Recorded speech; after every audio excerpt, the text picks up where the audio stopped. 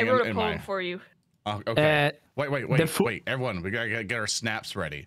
You know, snaps to kind of like, instead of apply, we have to snap for us. Okay, we're ready for the poem. Yeah. Leg so hot, hot leg.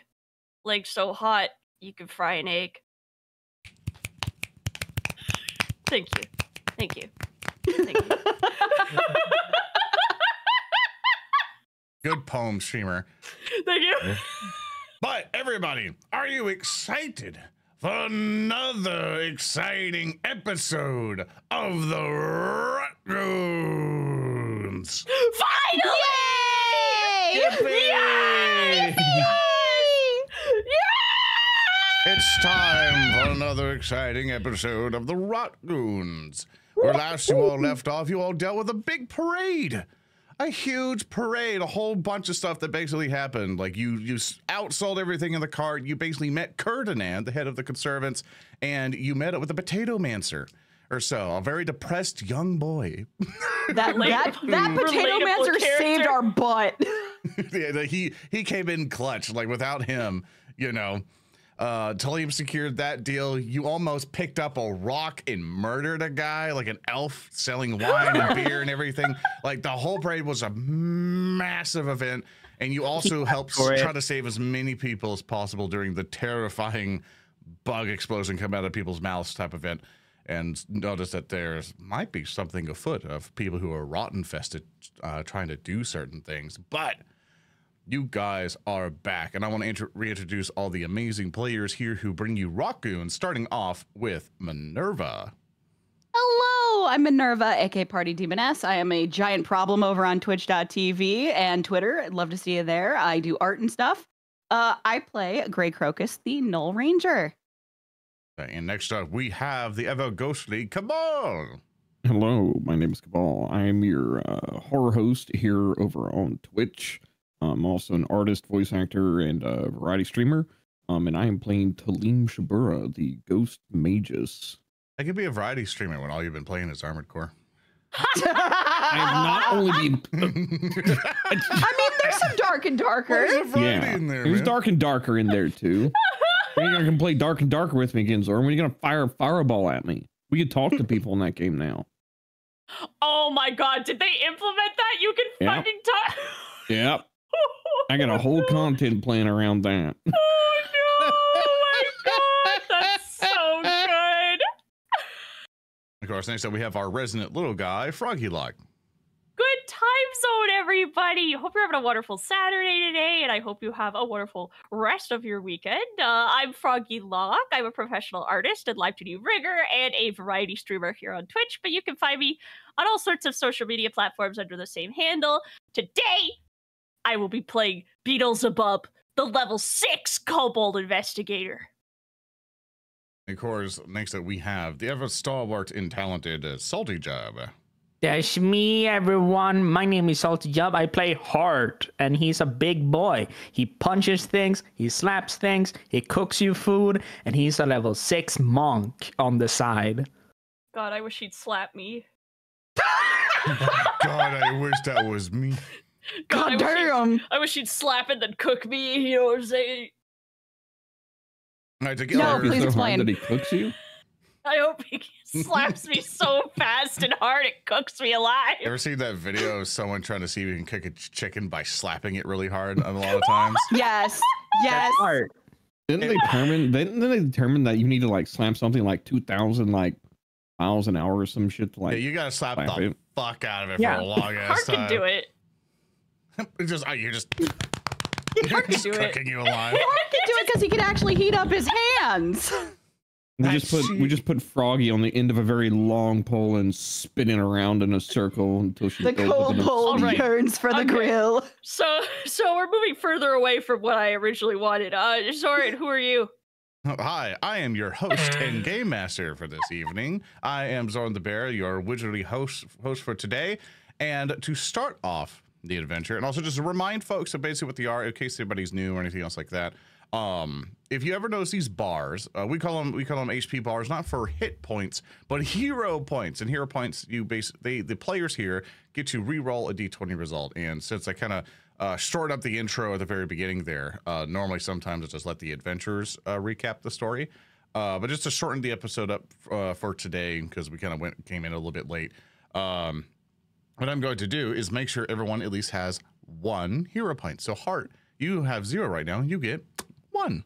And if players want to help, the players get hero points. Any bit donations that you do, if you do hashtag the character's name, which are all kind of down there for you below each player, you can help them get more hero points. So if you ever want to help them with a roll or just generally help them get up and stuff, it is very, very useful. Of course, there's more rolls of hero points, but that's the main thing you need to worry about. And of course, my bar are villain points. So just a percentage of what you send, the total of that, I don't take whatever from it, but a percentage of it gets sent to me so I can roll and mess up the players. So with that, everybody, are we ready to continue on and start the adventure today? Yeah.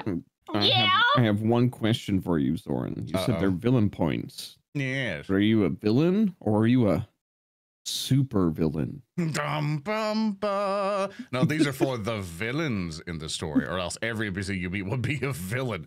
You'll look at Braun and be like, secretly, I'm here to kill you. It's like, I'm here to assassinate I knew you. it. Spoiler alert, by the way. The cat is actually a bomb. Combative DM. We've got a combative DM. Hostile, GM. Hostile. But Can't believe the cat's a bomb. they showed us up the cat bomb. But we will now continue back. You guys have recently left, or basically completed the parade and you're out of your way. You probably have packed up. You have received your invite from Ferdinand, and you are, well, I have to ask you the question. There's 2 things you can do from here. You can either return back to the Elmas. You can either return back to the Elmas and retrieve your earnings. Like, you have completed the Elmas job, which your job, as a recap for folks who may have forgotten, it was their job to basically assemble all of these ingredients, all these various stuff, get a sort of shopping cart, food cart thing together, and attend this parade to make a lot of money. And you guys did. Like, you haven't been able to, you haven't really been able to sit down and count all the money yet, but you know, you made a lot of dough. So you might expect you want to hand over your money bag over to the Almas when you can. But you do have that invite for Ferdinand, and you do know that it's fairly soon. So what would you guys like to do? So sorry, for clarity, it's soon, but we have time to go to the Elmas first. You know, you will have time to go talk to the Elmas and stuff. Yeah. Yeah. Going to talk to the Elmos and getting that squared away because of the hole in the roof situation.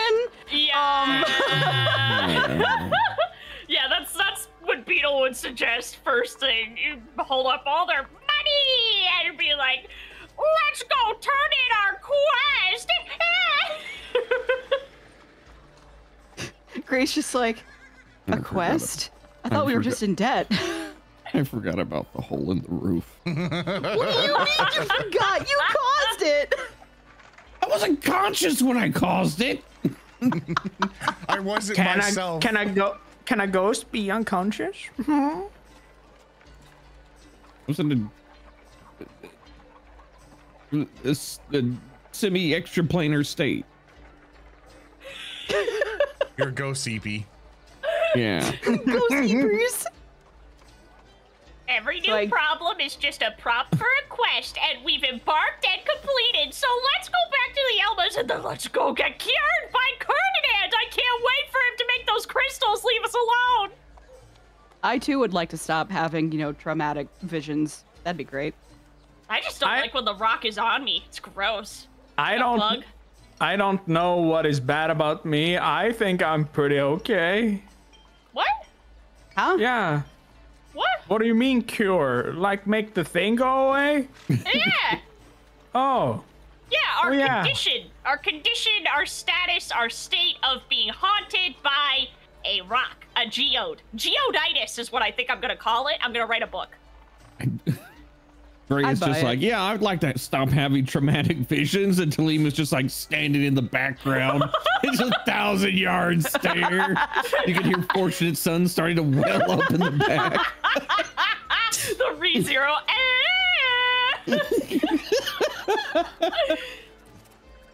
All right. Probably is the whole reason I'm stuck in this plane of existence. So, what would you all like to do? We go to the Elmas. Yeah, we're going the Alamos. I think it's unanimous. We go to the Almas and bring We're going Beetle Boy to... with us. Maybe, I don't know. Yeah, Oh, yeah. Brug's coming with y'all. Yeah. Brug, we bring Greg, we bring all our the money, we bring our cart, we just You're bringing Greg with all the you, way making back. sure he's coming with you? Yeah. Yeah. Awesome. Oh, yeah. We did tell him that we would get him a place. Yeah. But I have to... I might have to... Okay. you just bring him along. You know he's gonna say something about letting the wizard know, but you Yeah. feel the wizard doesn't really need to know. He can just go missing. Yeah. That's right. Yeah. That's right. So as you now bring Every him there, good business venture starts off with faking your death. Oh, is that how it works? Is that what you tried doing? oh, Blair's and Beetle. Gray grabs Beetle's snout and just collapse. Stop. that actually is a good fucking question for Tellem. Did you fake your death, but it actually happened? Yeah. I'll do this and I'll pretend I'm dead. I want you to know, Tellem has modified his shield so he can throw it. You will You're captain the throwing distance right now. The wagon ain't that big. He will Captain America your ass. You got to be careful. Beetle's muzzled. So you as a party are continuing on to the Queen's Pilaster. And as you begin to journey on back over to the Pond's Pilaster, it definitely does take a good bit of time because you are trying to navigate through the city. But you go through its major highways that kind of help move all these traffic. Hart, you're pulling the cart, right? And as you all are walking along, Greg, the Potato Mancer, in fact, what I'll try to do, I actually bring up this fantastic piece of art from Piggity. Piggity has been doing fantastic pieces of art, and Piggity did wonderful stuff for the Potato Mancer. He did a wonderful piece. Let me see if I can find it. There it is. Such a wonderful lad. Look at him. We love it. He's It's a boy. Depressed boy. So Greg will look at you all as he's kind of riding on this cart with everybody, and you're like, so who are you all? What are you doing here? He's signed up with you all, but he hasn't really met you all He yet. has no idea who the fuck we are. Yeah, so he's trying to figure it out. So he's like, hey, so what are you? Are you guys Greg. like I'm Hart. friends or? Yeah, we're best friends. Yeah. That's my little bro. That's Points at my big Beetle. bro. That's Mama. And that's Tellem. Tellem like crosses his arm and looks at Greg, and he's just like, I prefer the term adventure capitalists. Best friends! So Gray is now like, she's kind of like fine tuning her crossbow. She definitely did not have this on her while she was at the parade. So like she's just kind of got this big honking crossbow out of nowhere. She's still like wearing her nice dress and everything. She's just kind of looking over it and like fine tuning it. And she's like, "Oh, you could say we get around and we do stuff for people. It's pretty okay, I guess." Yeah. What kind of stuff for people? I've killed people. Oh, Yeah, that. Somebody needs their gutters cleaned. There's a Or big their guts hole- cleaned. Or their guts cleaned. There's a big Oh. hole in the ceiling at the place we're going. We're gonna fill that. Somebody needs to find a lost artifact. Yeah, Yeah. and then we find it. This is the power, truly, of being a famous adventurer. Yeah, and we're pretty interested in delvers. Delving is pretty interesting. We aren't delvers, but we've delved. We've definitely delved. So We're also cooks. you're cooks. Like, Yeah, what aren't chefs. We are professionals. you? Well, what aren't you? Not Flame. cursed. We are not policemen. We're not the cops. All of you roll me a diplomacy if you don't mind. Oh Let's see how no. Greg feels about all of you. Oh yeah. Oh, You know, God. see if he does not regret his abandonment. That's a 4. That's a nat Well, 20. it's a total- I rolled a nat 20. Hey! I rolled a rolled 12 for a total of 20. Yeah, I rolled a 19 total of for a 15. total 20, 21. Well, thank goodness after Beetle's flub that everybody else came in with roaring, you know, persuasion. And Greg will basically like, oh, you guys are pretty cool. Thanks. You're pretty cool Thanks. too. You're pretty cool. I'm not I wish cool. I could make. What are I you wish I talking could make about? potatoes. What are you talking about? It's the only, Hart stops the cart, turns around, he points almost at him, falls over abruptly. points at Greg and goes, Greg, hear me out. You're pretty cool. You're a wizard. That means that you can break the rules of reality and no one can tell you no. There's such things as rules and there's such things as people who enforce those rules. But according to my father, whom I do a lot of things to impress and who I dearly love and who dearly loves me back, surely. I'm fairly A certain. And he points at Greg with like passion in his eyes. A wizard is the most feared entity on this earth. You should command that fear, Greg. You are powerful to your core. You just haven't learned how to express it yet, other than create potatoes, which is still cool. It's Oh, You can spawn infinite food, and that's pretty sick. yeah, You have- that's it. Yeah? What about it? I wanted to be like a cool wizard and like do fireballs and stuff. Set the potatoes on fire. Yeah, but no, like to lean like it comes over on Greg's shoulders like, yes, but with the power of money, you can cast as many fireballs as you want. Yeah. Through potatoes, you can acquire money. Yeah. Listen to this guy. Listen to this guy. Look, he's a ghost, a wizard, and a warrior, a craftsman, a capitalist. This man is a more diverse of a portfolio you will never find, my dude. So if anything, talk to him. This man has created so many things. and there are 2 old ladies that we're going to see, 2 more Mimas, and you're really gonna like them.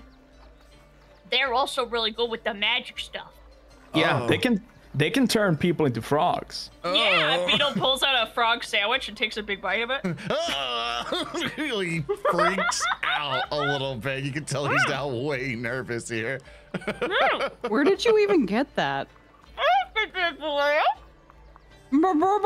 Speak with don't speak with your mouth full, dear. Come on, you know better. So Keep on walking. Keep on pulling carts. Greg is having potentially mixed thoughts, but he's pretty on board with all of you. And It's his first young adult rebellion. And as you guys are continuing on, Brug, as you guys are continuing on, you're making your way past the highways of the Squire's Pilaster, and you're nearly getting to the Pond Splasher after several times chit-chatting here and there. Brug will then ask you all, it's like, hey, well, once you complete this job and talk to Ferdinand, what are you all gonna do? You're gonna come along, right? I mean, if Ferdinand allows, I don't know what I really need to. I don't know what I'm needed for, really. Well, you're a part of our group, so when he invited all of us, I mean, you were helping as much as us. You were just escorting people out safely, so I think that Ferdinand didn't see that, but you should definitely come and be recognized as well.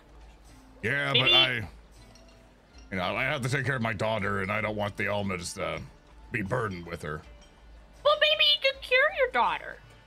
Like, yeah. It's like I could.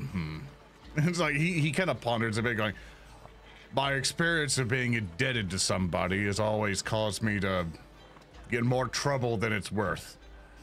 So I'm very wary. Our It's okay to Ferdinand's- be wary. Wait, do we have to pay Ferdinand for the blessings? It's like, no, but normally when someone does something for free, they expect something out of you. What? Like Tellem kind of like points a finger at Brug and is like, he's right, you know. What? Nothing in this world is free, Beetle. Well, why didn't you say this earlier before we started doing all this so we could go see Ferdinand to get the rocks to leave us alone? I mean, it's not like Because- he's going to demand payment immediately. Sorry, go ahead, Tellem. Oh no, it's it's as like Brug says that Tellem is just like, exactly, and at this point we don't have much of a choice unless we want to continue to be haunted by whatever force is possessing these crystals. I'd like to stop seeing things, thanks. Me too, but I can't think of... I can't even think of what Ferdinand would ask from us. We're adventurers. It could be anything.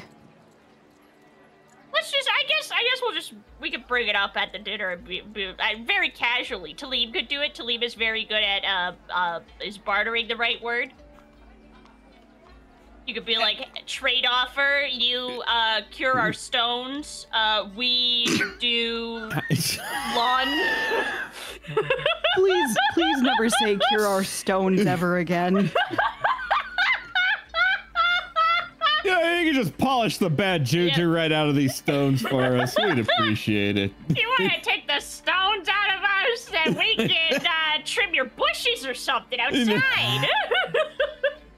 Why do you keep making it worse?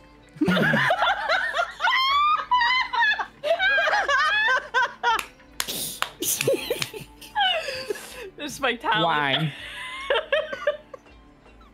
Why? Why? It's my skill. Grace is gonna go back to quietly taking care of her crossbow. We go from like delvers and adventurers to just like topiary experts. It's like, oh, how do you end your days? Oh, you know, I made a giraffe out of a bush. You know, pretty great. Pays all right. Not Beetle loves cursed crop anymore. circles. And I also killed 5 guys. At Five Guys? They Five guys? 5 big guys. And then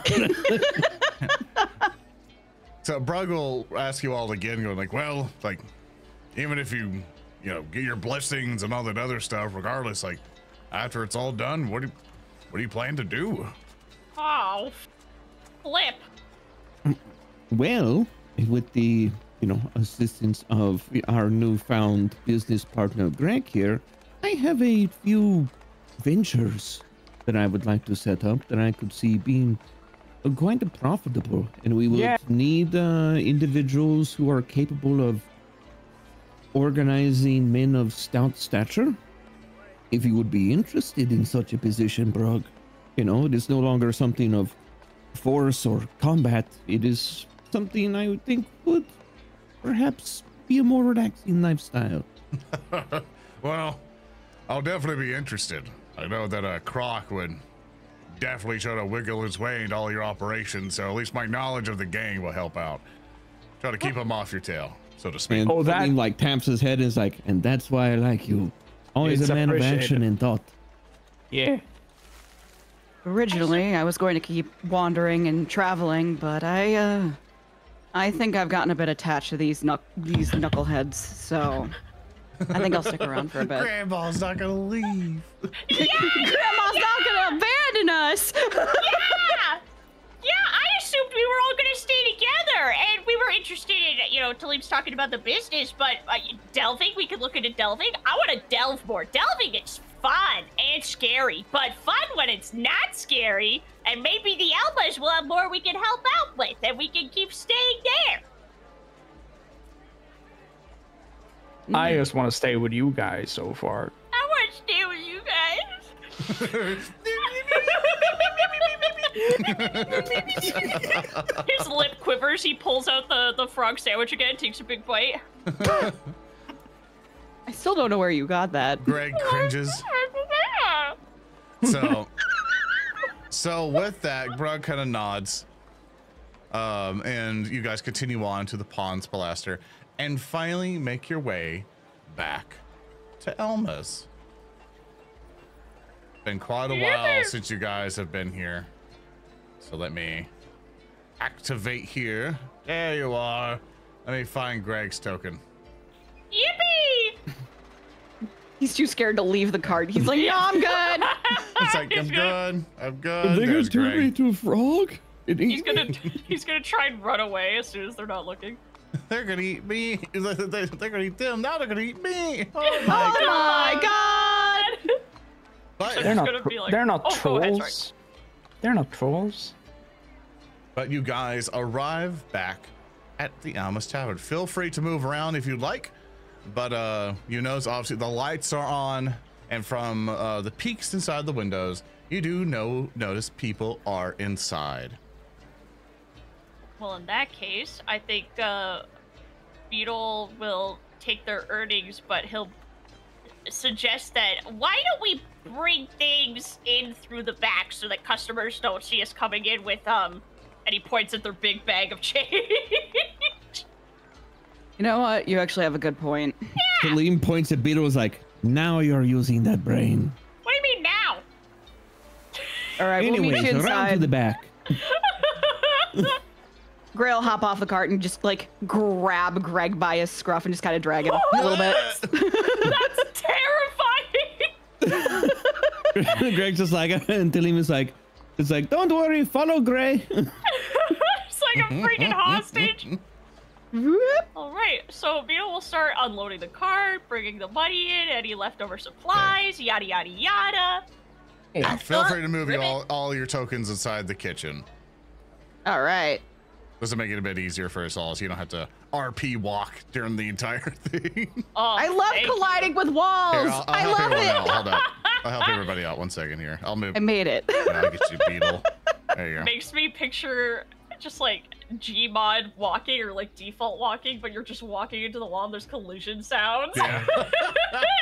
Just rattling. Except we're not like walking, it's like VR chat walking where Yes, you yes, just like slide around, your feet are stationary. yes, exactly, yeah. So as All you right. all are all coming in back through the kitchen after you've unloaded everything.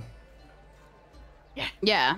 Awesome. Yes. As you enter inside the tavern, I'll easily move everybody just to make it easier.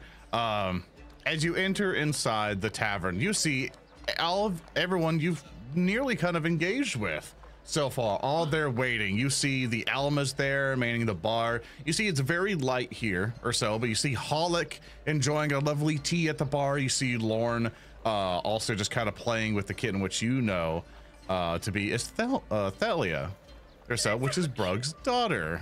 So cute. And you Can't see believe Vina. Lord became a grandpa. You see Vina basically cleaning tables and things like that in cups.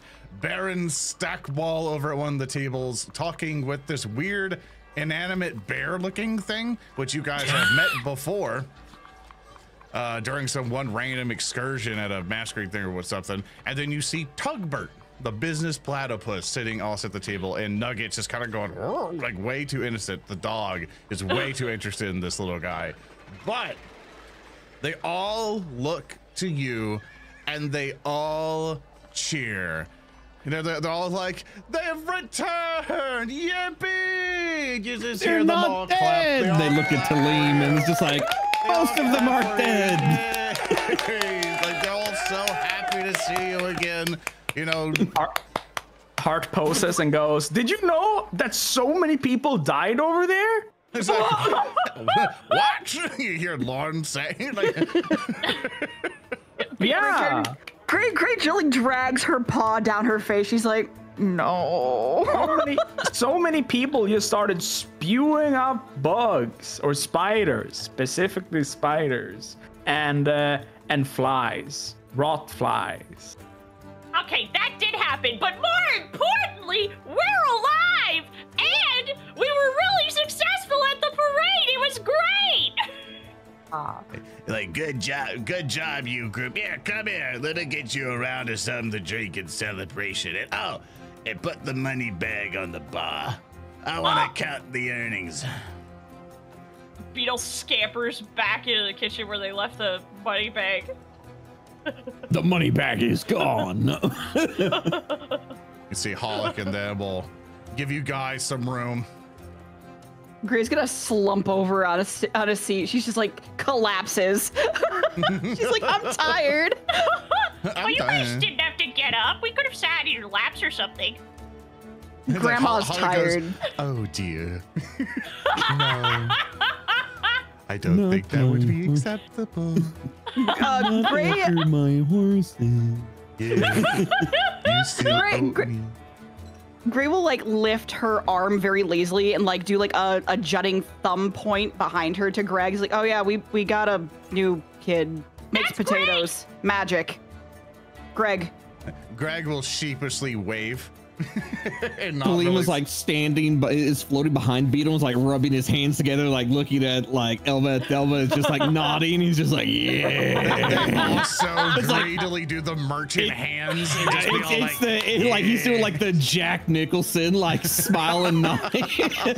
Yes. They understand and they understand your merchant language. Like, you know, they're just. Oh my God. You hear Halma cackling. I heard there was quite a stir over there during the parade. I understand that there was a group of individuals at Alma's cart who helped save several people. It's all over the prints. It is. Oh.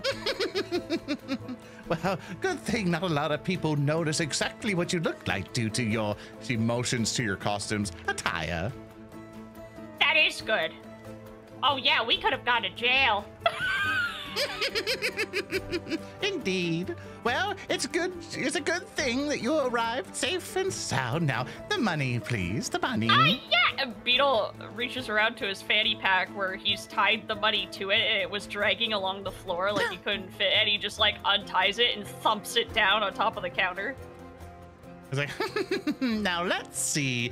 And you see that she'll open it up for a second and then close it again and go, that's quite a lot of moolah. That's why we brought it around back. We didn't know if, you know. Oh, it's a good thing you thought of that way, dearie. And she pats you on the head. Good dog. So let's see now. From what I understand, that you still owe us for the repairs of the roof, so. And she kind of starts taking stacks of coins out and starts laying them in, and she'll. Tellem was like all excited, rubbing his hands, and as she says that, he just kind of like he stops rubbing his hands and he looks down at them. And he's like, Does it? Is it that it turns around and goes, oh? I'm imagining Tellem like deflating as each stack is taken out of the massive pile. The light disappears from his Take those out eyes. of Talim's count. Take those out of Talim's pay because Tellem made the hole in the ceiling. Oh, okay, dearie. And he starts sliding things around. And you'll see that she starts doing all these stacks, and she'll twirl her wand or so, and you see all this money flowing from this bag. You collected a large amount of money because you sold everything. It's a lot of gold. We're talking huge amounts, about 3,000 something gold in there, as she announces to you all. And she goes, oh, that's such a lovely score. Thank you all so very much, dearies. Now, as promised, here's your section. It's a little bit of a bonus. It's 1,500 gold for all of you. And she'll look at a bit, but there's the matter of the roof, and she slides a chunk of money away. And then, and unfortunately, we had to sell several horses to Holic and such, and also for the cart and things of such, and and all these expenses and management fees, and also getting the title fees, and and she starts the entire time till he's got like every time she brings up feet, he raises a finger and he's like, and he like slowly lowers it. Do we owe a fee to Lorne for bringing Tellem back? Lorne goes, no, that's fine. That's free of charge. I mean, it's like, you don't have doesn't need to worry breathe, but he breathes a sigh of relief. even though it cost me about 3 diamonds for the spell and all the other stuff, and then just you're very expensive, but I think the roof damage is good enough. And of course things happen, and she starts going for it, and she slides over all of your money. You all gain around 1,300 gold. Not each, not each, just total for all of you. So not each of you add it, like it's for the whole party, you get that much. So you all get 1,300 gold after all of it. So we can add that to the party loot. That's about 325 of a pop. Yeah. Yeah. Yeah, Beetle is elated.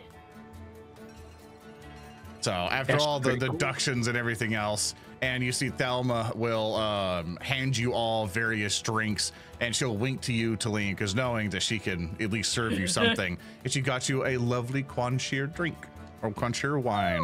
Yay! So you could actually do something with it. And Like Tellem like picks it up and he's just like, yippee!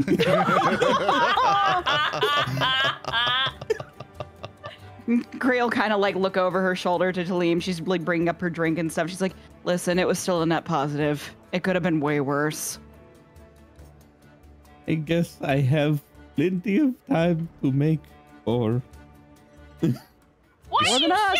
said? That's such good pay. Yeah, I know what you said. so for context, that the amount of money you would have in your pocket, at least for you, you're doing pretty well. You're gonna be more well off than anybody in the Pons Pilaster. Like you're rolling in it. Like that's a good chunk of it. You're not gonna be able to go to like the Queen's Pilaster and start doing the high roller games for long. That's a good chunk of change. But it could have been more. This is start buying property and become landlord level money. Oh no, we'll be villains for sure then. But Tellem yeah, just but- lost a lot of money to the Elvas, so he's sad about it. Yeah. Hart would never be a landlord. He claims land on his own. Would Tellem technically be able to be like a ghost squatter if you haunted a house and kept Oh my people away, God. and then after like some random law that if you stay there for a certain amount of time, it's yours? Maybe. Yeah, that could be a business venture. We'd have to look and oh my god. Maybe that's an entire racket. You know, like there are, you know, like sentient undead in Outset. That's Squatters Guild. we could make that an entire one-shot thing instead of ghost, like our own Ghostbusters. So it's ghost swatters, and you're going around evicting ghosts for not paying rent in haunted houses. Yeah, like imagine, if you will, a really old like baron or something in a quarter of like in one of the many districts of Outset. They die, no one is like everyone is figuring out who is actually going to own this estate when they die and everything within it. But their ghost is there, and when they are done with figuring out who is supposed to earn everything, the ghost has already started to haunt the house. The ghost is like, I'm still here. This is my house. This is mine. So Halloween special, yeah? Yeah. I would actually do that as a one-shot bit. We can, if we really want to do something like that, we can do it like a Patreon exclusive or something. We are all undead. I actually like that idea of just doing like, let's just do some temp dudes. But That would be funny. But as you guys all come in, like Baron Stockwell comes home like, hey, you remember me? I am Baron. Hi, Baron. Oh, Hi, Baron. It's so good to see you all. Oh, It's like, it's so good to see you too, but we can't stay very long because look, we've got this. And Beetle reaches into his shirt and pulls out the letter, the invitation that they got, and slaps it on the bar. oh, and just like everyone kind of like looks at it and starts like, what's that thing? It's from Cardinad. Cardadan, who? Cardinad, the guy who's made out of rocks and he can cure people, and he's gonna cure us of our rocks. Baron blinks one eye and then the other. Big important guy. He just looks down at Baron and it's just like, it's okay. You'll get used to it, maybe. Probably not. We have a condition. Beetle puts his hands together like he's praying and points them at Baron. Is it your personality? What? Gray is sinking in her seat. Gray is sinking in her seat. Gray is sinking in her seat. Beetle is taken aback. The origin of that joke is oh god, what was it? It's when someone comes up to you saying, "I love your personality," and they look at you saying, "Oh, thanks. It's a disorder."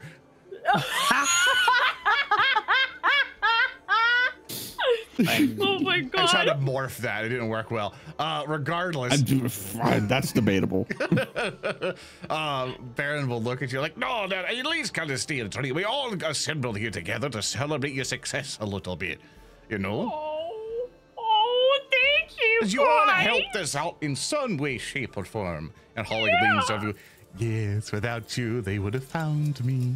But you've given me a lovely home." And as a note, I forgot to mention when you're going through the back, the storage room in the back has now fully been renovated. I haven't changed the map yet, but it's been fully renovated. Basically be like a bit of storage on one side and a full alchemist setup. And like, we're talking like Breaking Bad sort of levels of making potions. My Hulk is going to town in the back of the Elmas right now. And you see that he will procure you all several health potions he'll put on the bar, and I'll add it to you guys' inventory. So I made all of these for you.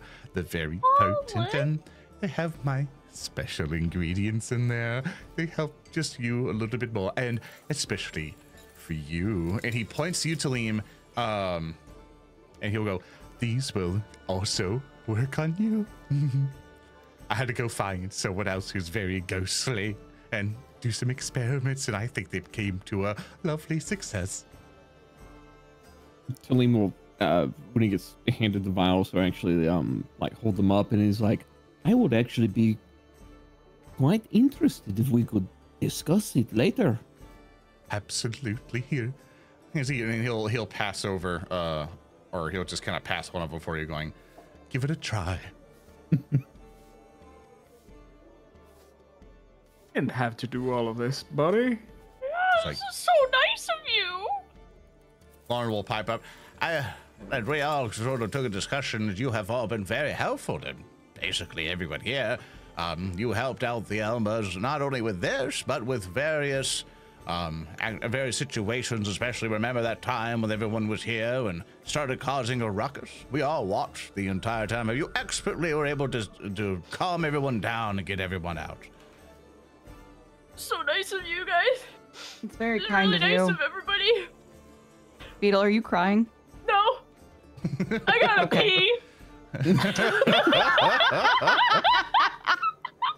Brog also goes, "Down without any of you, I would have lost my daughter here, and yeah, we wouldn't really be here without you all."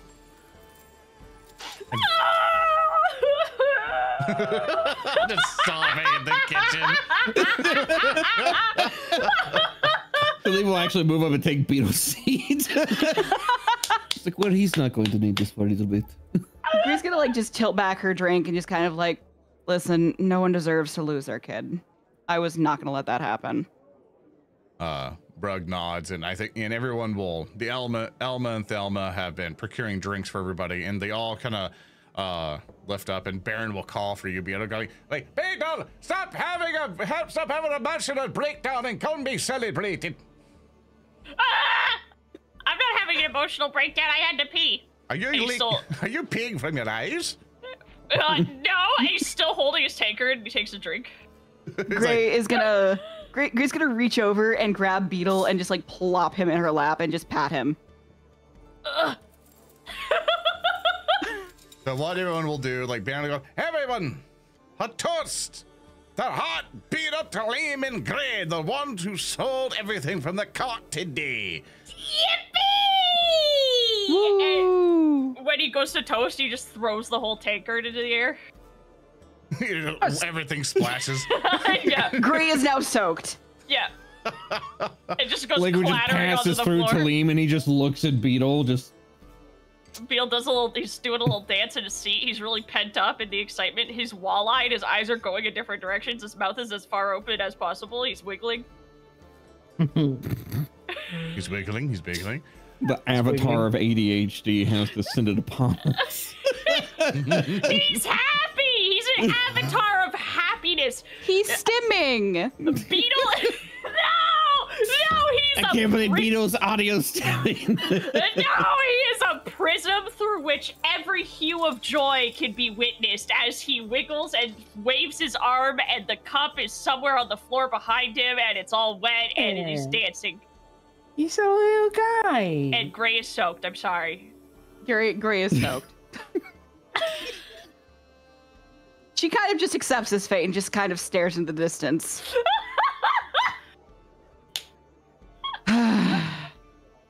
So, Yeah. with that, you guys are at this point. Everyone's celebrating, patting you on the back. You know, Venus helping out. You know, serve any other drinks and stuff. And you see that she's very happy. Instead of being a nervous wreck, she seems a lot calmer and happier today.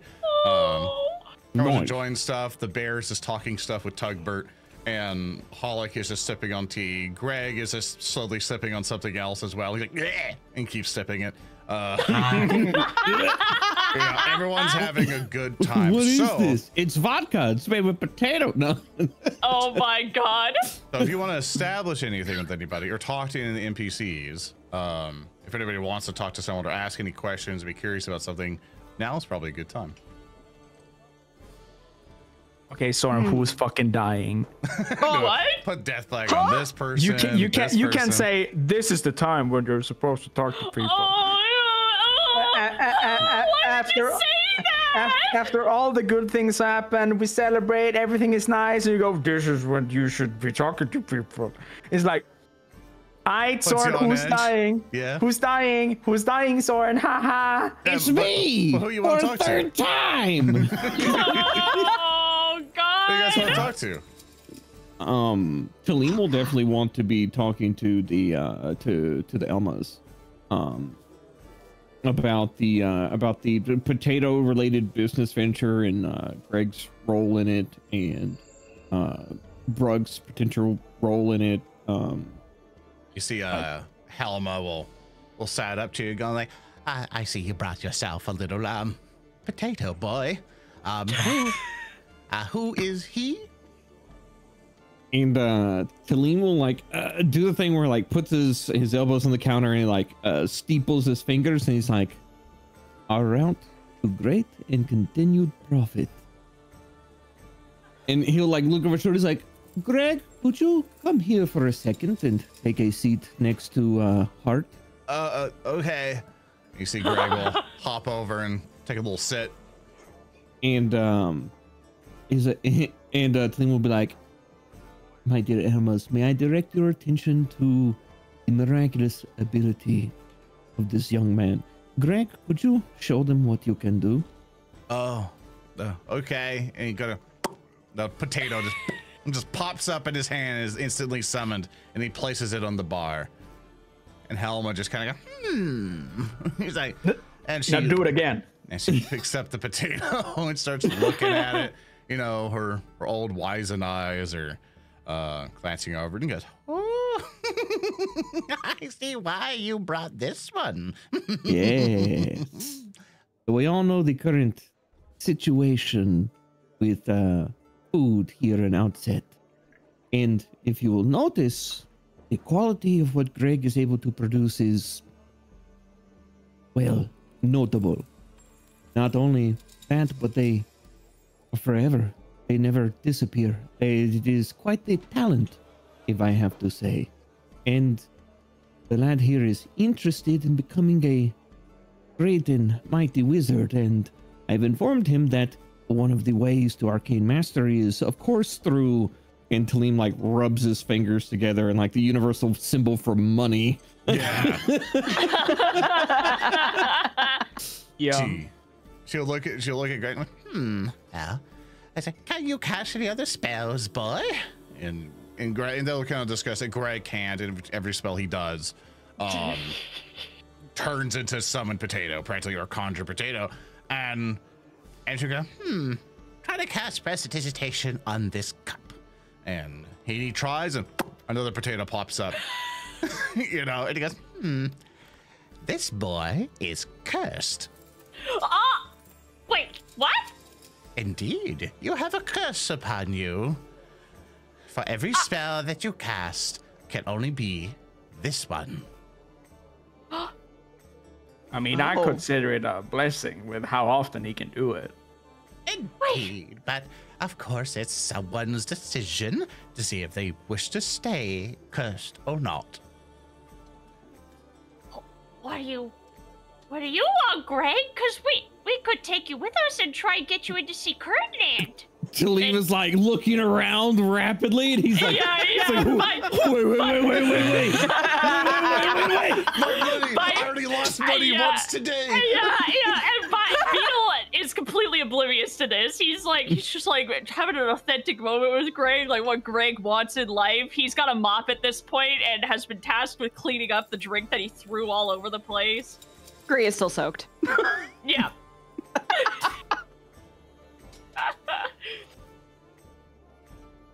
So, like Greg, like for the question of like what would Greg want, Greg's like, well, seems a lot of people would see the potatoes as a really cool thing, but I know one day I want to become a great and powerful wizard that could do a whole bunch of stuff. But if I become a great and powerful wizard, maybe I can do this again. I mean, I won't forget how to do this, right? No, you won't lose the ability. It seems like this curse is very interesting. You could potentially learn how to do it again, but this, and she holds the potatoes like, this is, I have not seen, neither of us can do such magic, and I have not seen a wizard be able to, you know, conjure such fine quality potatoes in all of our lifetimes. Greg, that's huge. But it's your life. It's your life, and it's all about you, Greg. The world is your oyster. The world is your frog sandwich. Yeah. Greg What will do you look want? around, and he'll lock eyes with you, Tellem. What does he see?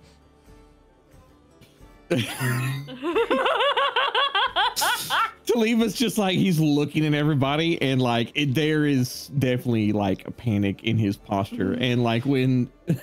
And to add to the panic, everyone else is going, yeah, just choose your own decisions. Do what you want to do. Yeah, just follow your dreams, Greg. Yeah, don't let anyone take advantage of you. Yeah, just basically, you know, just do what you want, man. You know, like, yes, you should pursue your own dreams. Tellem, like, when Greg looks over and locks eyes with him, Tellem is just like, I would not be honest if I did not say there is quite a lot of money to be made with your current ability. And I see the possibility as something great that could reach even farther beyond what a normal wizard might be able to achieve. But at the end of the day, it is your choice. Your morals are dying. Roll me a diplomacy. Oh no! With fortune.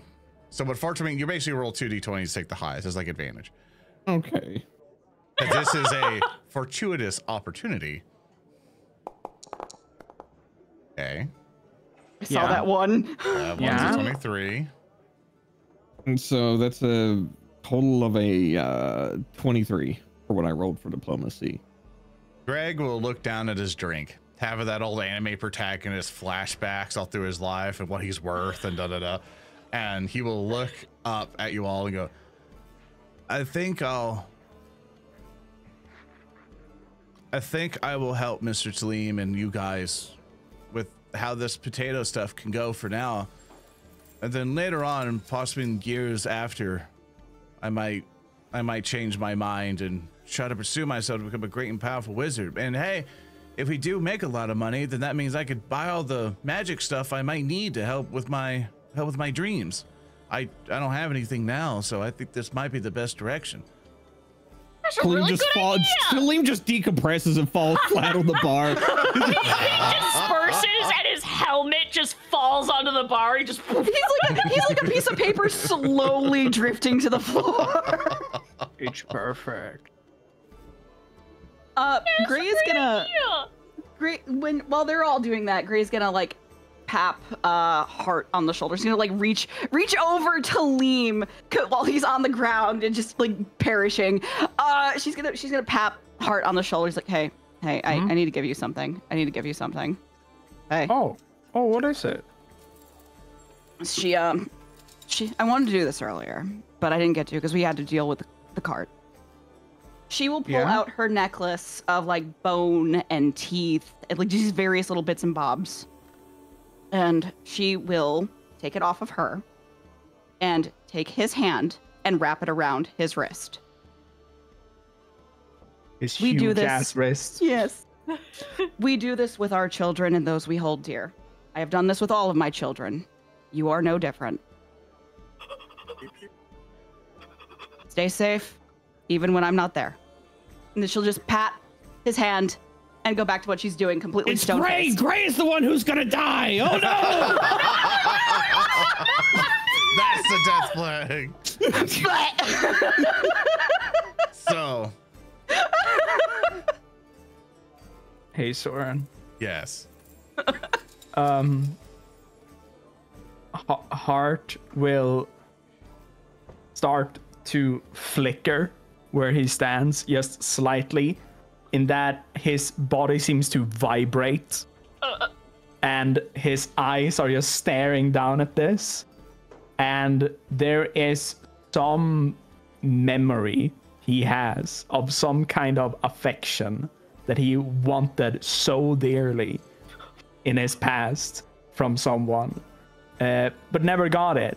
And now he gets it from another figure, but it's that one thing he always wanted.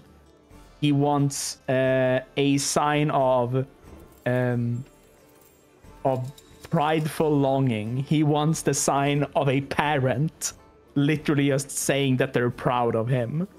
And he is dumbfounded. He can't answer. So when Gray finishes this, he just looks down at it, and his lower lip starts to quiver as he just starts to cry. He doesn't make any sounds. He just looks at it. Oh, you making a bitch cry in real life? What the fuck? I'm sorry. Did you They just love each other. Did you Do just it. Do it live cast on daddy stream. issues? Yeah, I did. Oh, man, I'll be over here. Oh, this is so sad. Can we So- get 5 gifted subs? We're so proud of acknowledgement. So does anyone does anybody else want to do anything else? Yeah, I'd like to talk with, sorry. What was your name again? You mean the dwarf? Yeah. Hi, I'm Baron. I'm just kidding. I'm just kidding. I know you're Baron. You say it every time.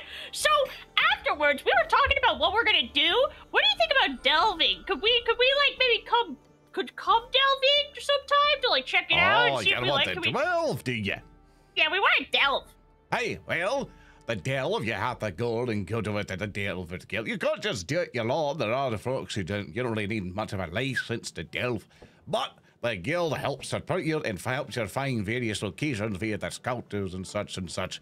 And I can bring you over to some of the offices where you can get some gear and the ropes, all that. But delving is sort of like going down into deep and dark caverns and dungeons. You won't be able to talk to a lot of people, and the folks you did find down there might either be friend or most likely foe.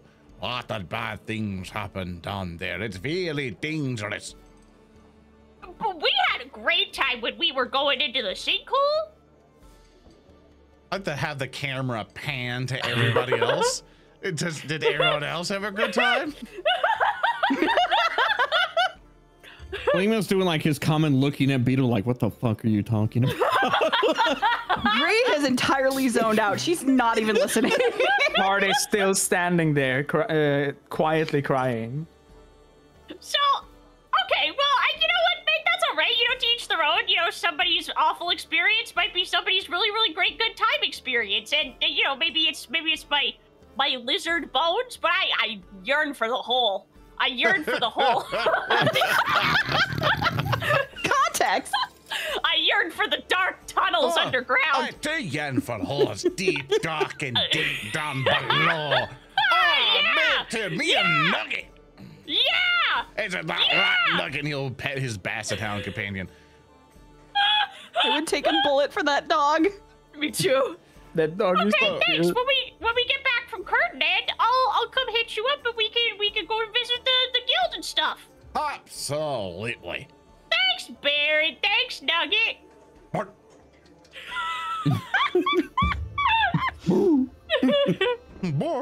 We'll pass it out. So, what? Does anyone else want to talk to anybody else?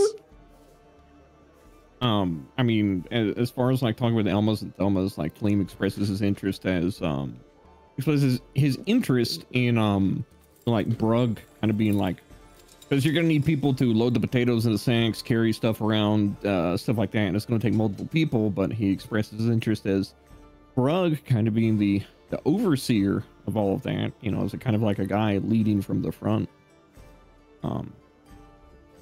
And also, you know, like Brug has his own wisdom with, you know, like keeping others' fingers out of the business and stuff like that. So Helma will lean over, going,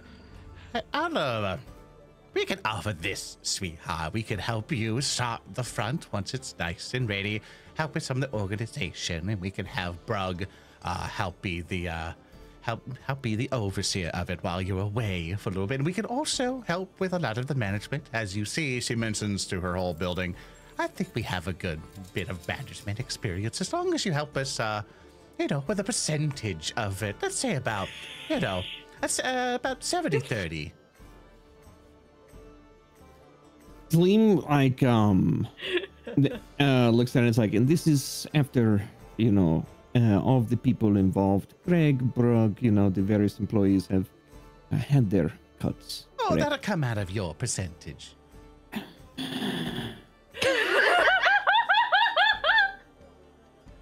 How about a 60-40? Then you split it so that each one of us, points at Beetle, Gray, and Tellem and himself, get 10% each.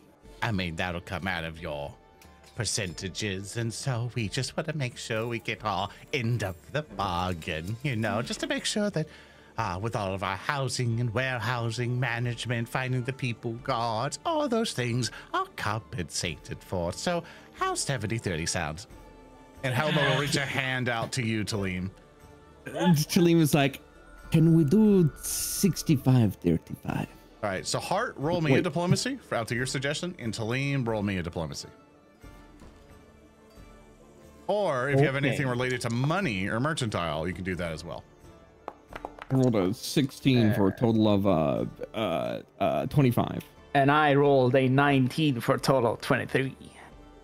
All right, with those, they seem to be warming up to the deal a little bit, and Thelma be like, yeah, well, the other ones who found the boy, and they're all gonna need a little bit extra money to make sure he's housed and stuff. So, you think, you see that Thelma kind of like, look, dearie, just give them a little bit more. You know, they gotta more on their plate and manage all these goobers. She points to yeah, if I was strong enough, I would carry this entire place with me wherever I would go. And look at it like this. This is going to be a long-term investment, so there's going to be plenty of time to make plenty of money. Want to negotiate for anything better, or you go with where you're at? I think we're... Are you greedy? Are you greedy, Cab? You do have hero points. Jack can help by contributing more, too, to help you secure this deal, so...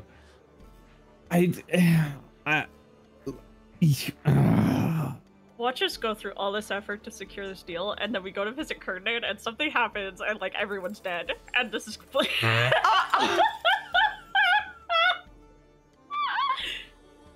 Yeah, so that's the leave. It's just like, you know, so like, you know, like I understand the concept behind like the 70-30, but 60-40 would be very, very, it would be most helpful.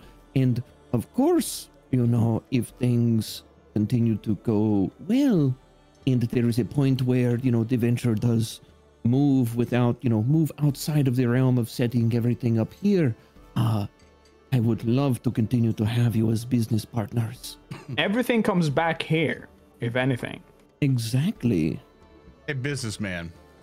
Yes. Which splits going your way? 40.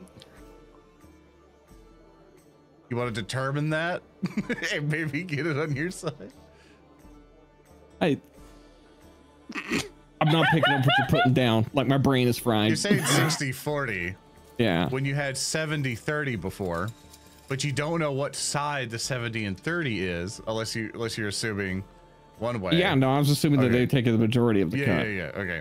I don't want to make sure you understand. I'm like, hold up. It's like, let's see what we can do here. So you wanted to go, you want to go shoot down and try to get 40 instead of 30, right? Yeah. Okay. With that, roll me diplomacy. Does anybody else want to aid or help? Absolutely not. Yeah, while this is going on, Beetle's making like small talk with the others in the bar, just like, "Oh, how are you guys?" and stuff like that. Can I spend a hero point to reroll that? You sure can, because you rolled a 12. I did. Hart stands up and goes, "I need to talk to someone. Sorry about this." And leaves. 16. Oh. They shake your hand and go, 70-30 sounds good. Tellem just kind of like, he's like, okay. Tellem's no good, very bad day. Losing so much money today. They shake that and go like, when you come back, we'll get everything all written up and organized in a contract. We'll get all the best scribes on it. He's just like, I really look forward to it in our continued working together. Is this why you died? Probably. Too many failed diplomacy rolls. I specifically took a feat just to pick up diplomacy. I'm not naturally skilled in it. I have no charisma. Should have picked up additional lore mercantile. Just saying. Yeah, what is your thing? Let's see. Skill trained diplomacy. Ah, there it is. You actually trained in it. But you have to understand, if you didn't make that first roll, they would just say, we have contact with him now. We'll figure this out. Don't worry. I'll send you some residuals for finding the lad. So you did pretty well, all regards. You're gonna get a lot of money from this. So, nice. So Hart and Beetle, you guys go on to mingle with people. What do you got? What are you two doing? I want to talk to Lorne. That's right. I'll get out of your way. Hart shoots finger guns at the little bear that he once He glares saw at you. shoot a creature from the fucking sky with magical bolts, and he goes, "Nice to see that you're still around." He kind of takes his little hand mittens and try to finger guns back, but he has a perpetual glare. He's just made that way. It's fine. Hart walks up and smiles towards Master Lorne and goes, "Master Lorne, I have a question." Ah, of course, Hart. What do you need help with? It's a bit private. Could we walk over there? And Hart points towards like the fireplace. Sure, Hart. Absolutely. Thank you. Thank you.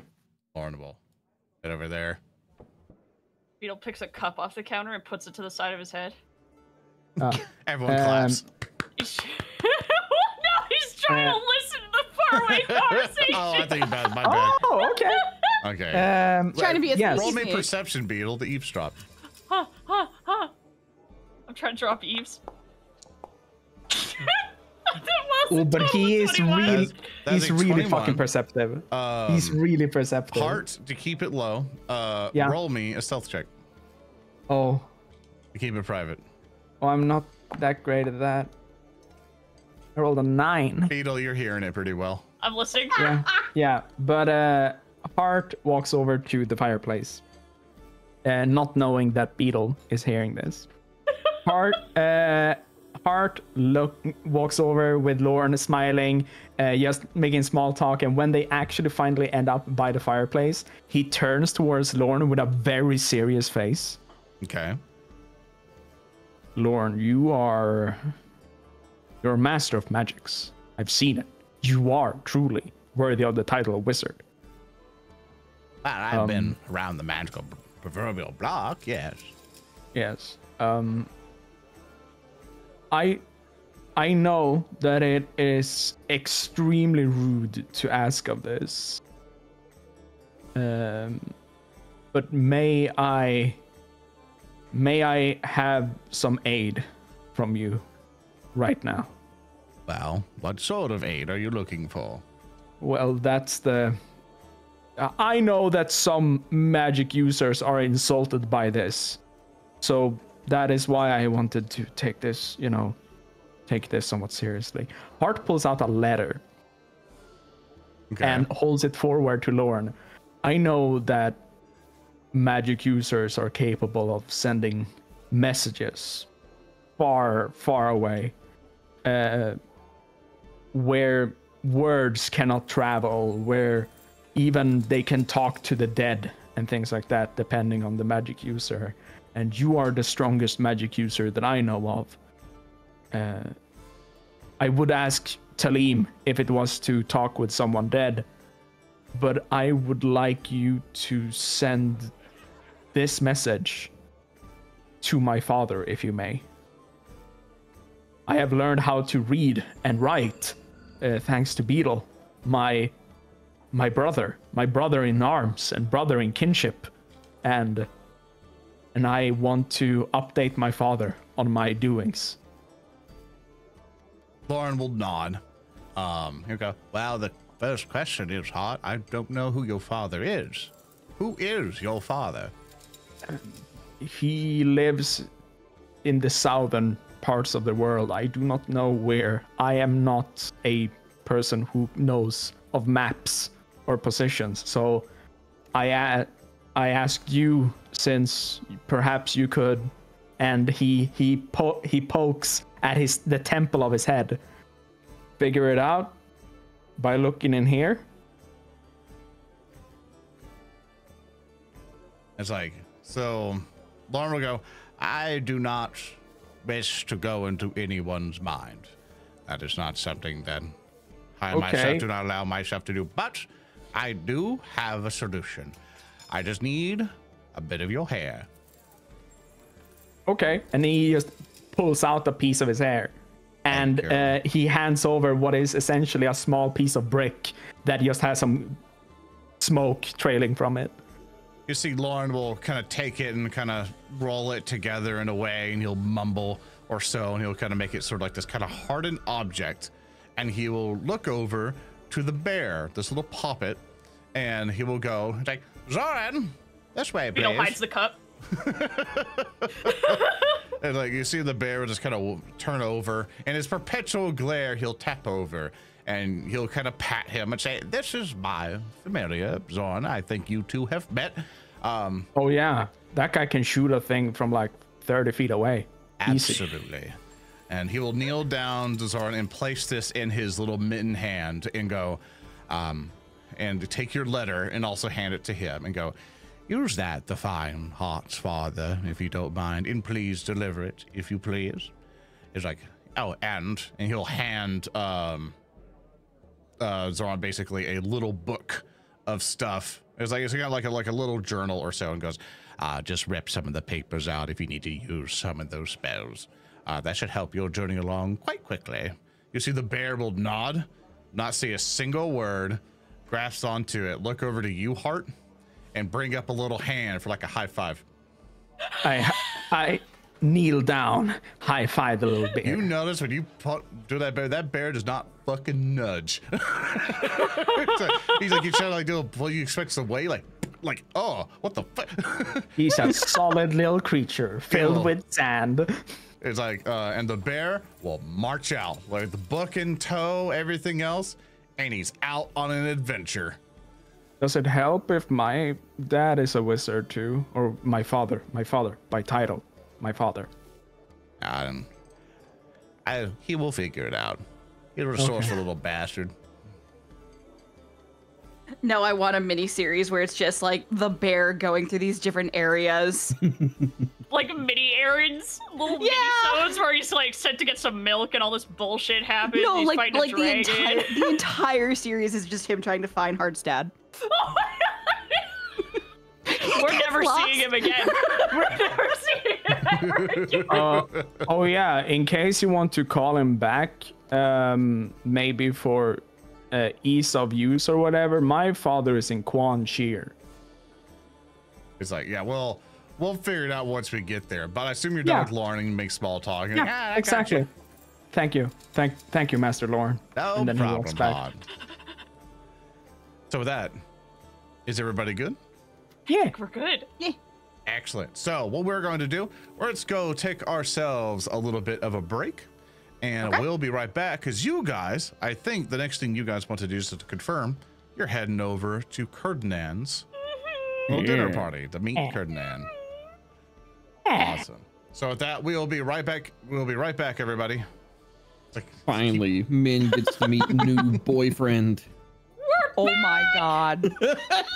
I'm so excited. I'm Calling so you out excited. live on stream. all right, we are back, everybody. You guys have now left the Elmas, but before you all left, Vina has come up and presented you all with cute little knitted scarves.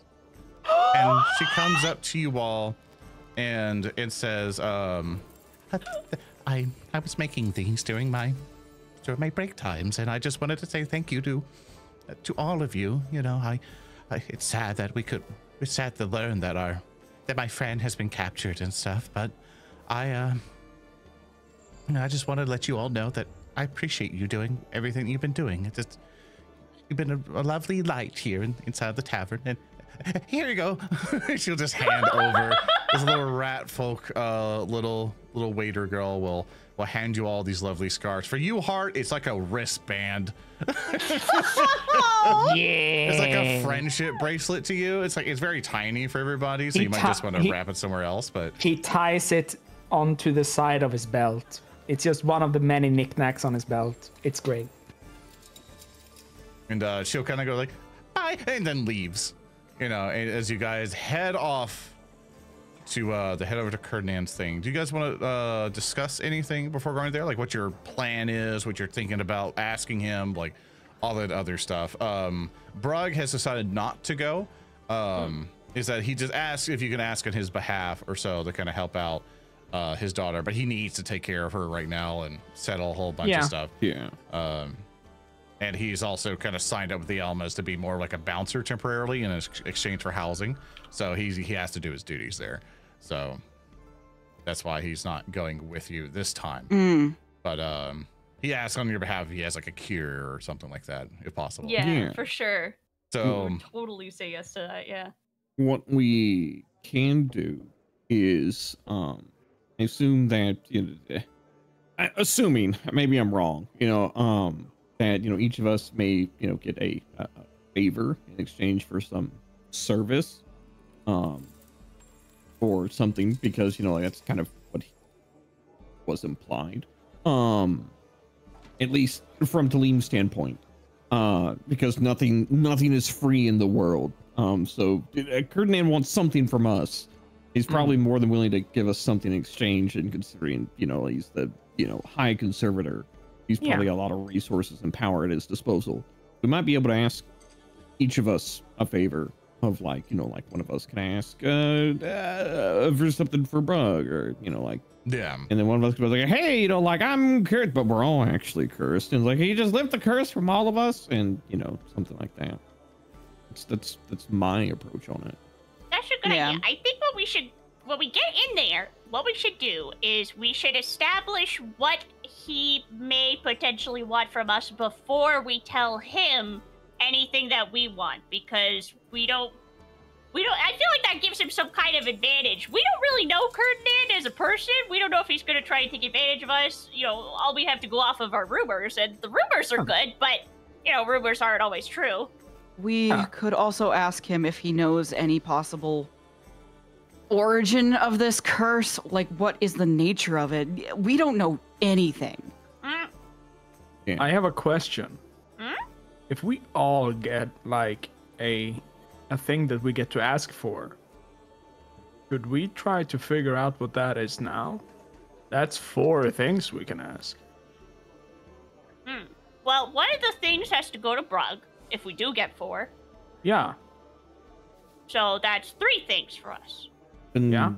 And Tellem will pipe in that point. Is like, considering that I've set up what is going to be hopefully a long-term business venture that will be quite profitable, I have nothing I would truly like to ask of Ferdinand.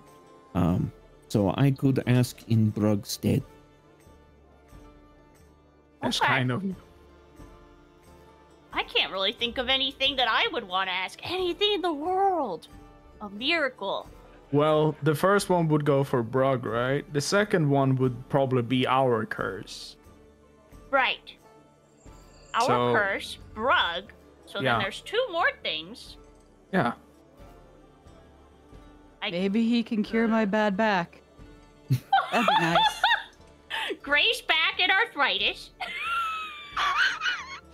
Like, Ferdinand is during this actually a entire time- notable chiropractor. Yeah, During this entire time, but by the way, like Gray's been kind of like just looking at the scarf and like admiring the stitch work.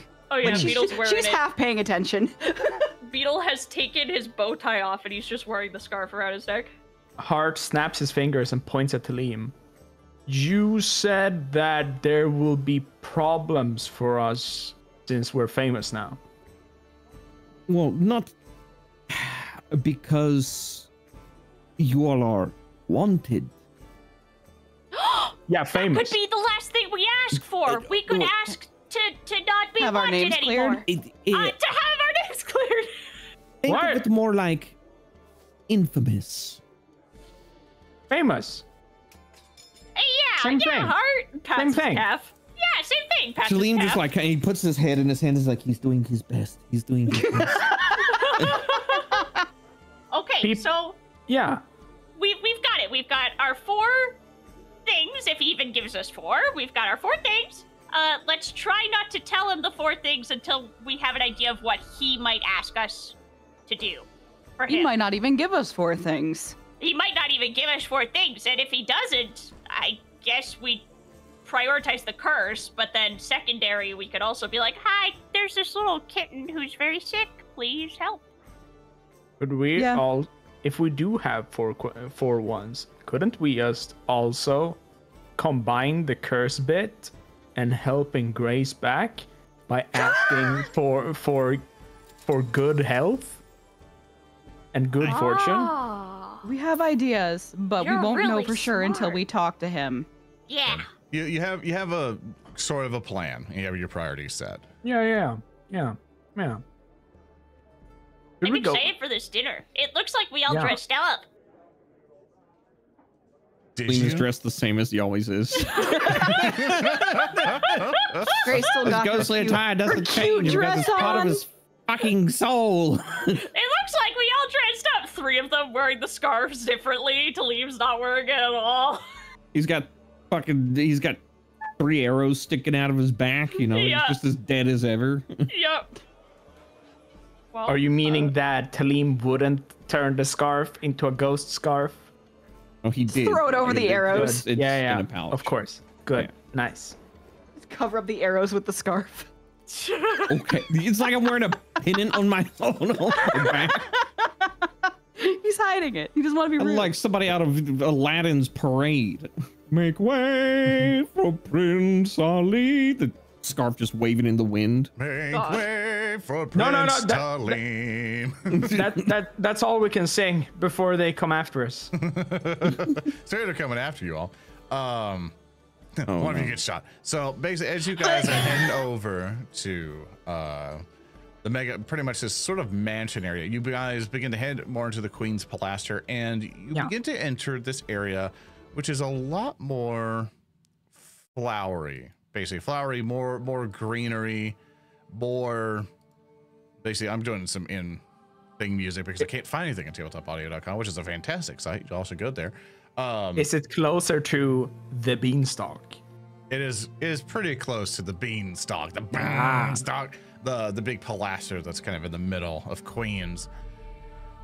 But you all begin to head inside, or head further in, and a person meets up with you as you start entering the Queen's Pilaster, and you see it's the individual wearing sort of like a shawl, kind of like cloth piece, kind of trying to simulate hair in a way.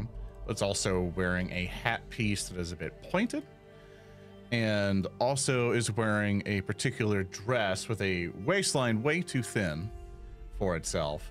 It's a bit dangly on itself, but you notice the arms are a bit more spindly on the fingers, but it looks elegant. It looks clean. The clothing that it wears, although it's simple in some ways, are fantastical in others, has a bit of a long glove and these mechanical sort of like metal arcane etched hands.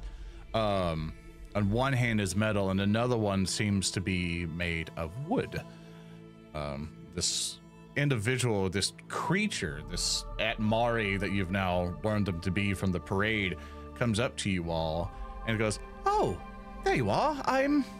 It's like, this vessel is here to lead you to Ferdinand. If you would please follow me." Oh, hi! Oh, wow, that's mighty convenient and nice of you. Thank you so much. It's like, Thank you. of course. Please follow this vessel, and this individual will bring you over. So here's the thing about Atmari. That's very hard even for me. The concept is this vessel. Yeah. My vocabulary defaults to this thing, this person, this guy. Understand what I'm meaning. Is what I'm going to ask of everybody. Just to clarify that. You're doing your best. We got you. Even going with my bullshit, it's fucking hard to keep it up, right? There's a lot of shit to keep things on.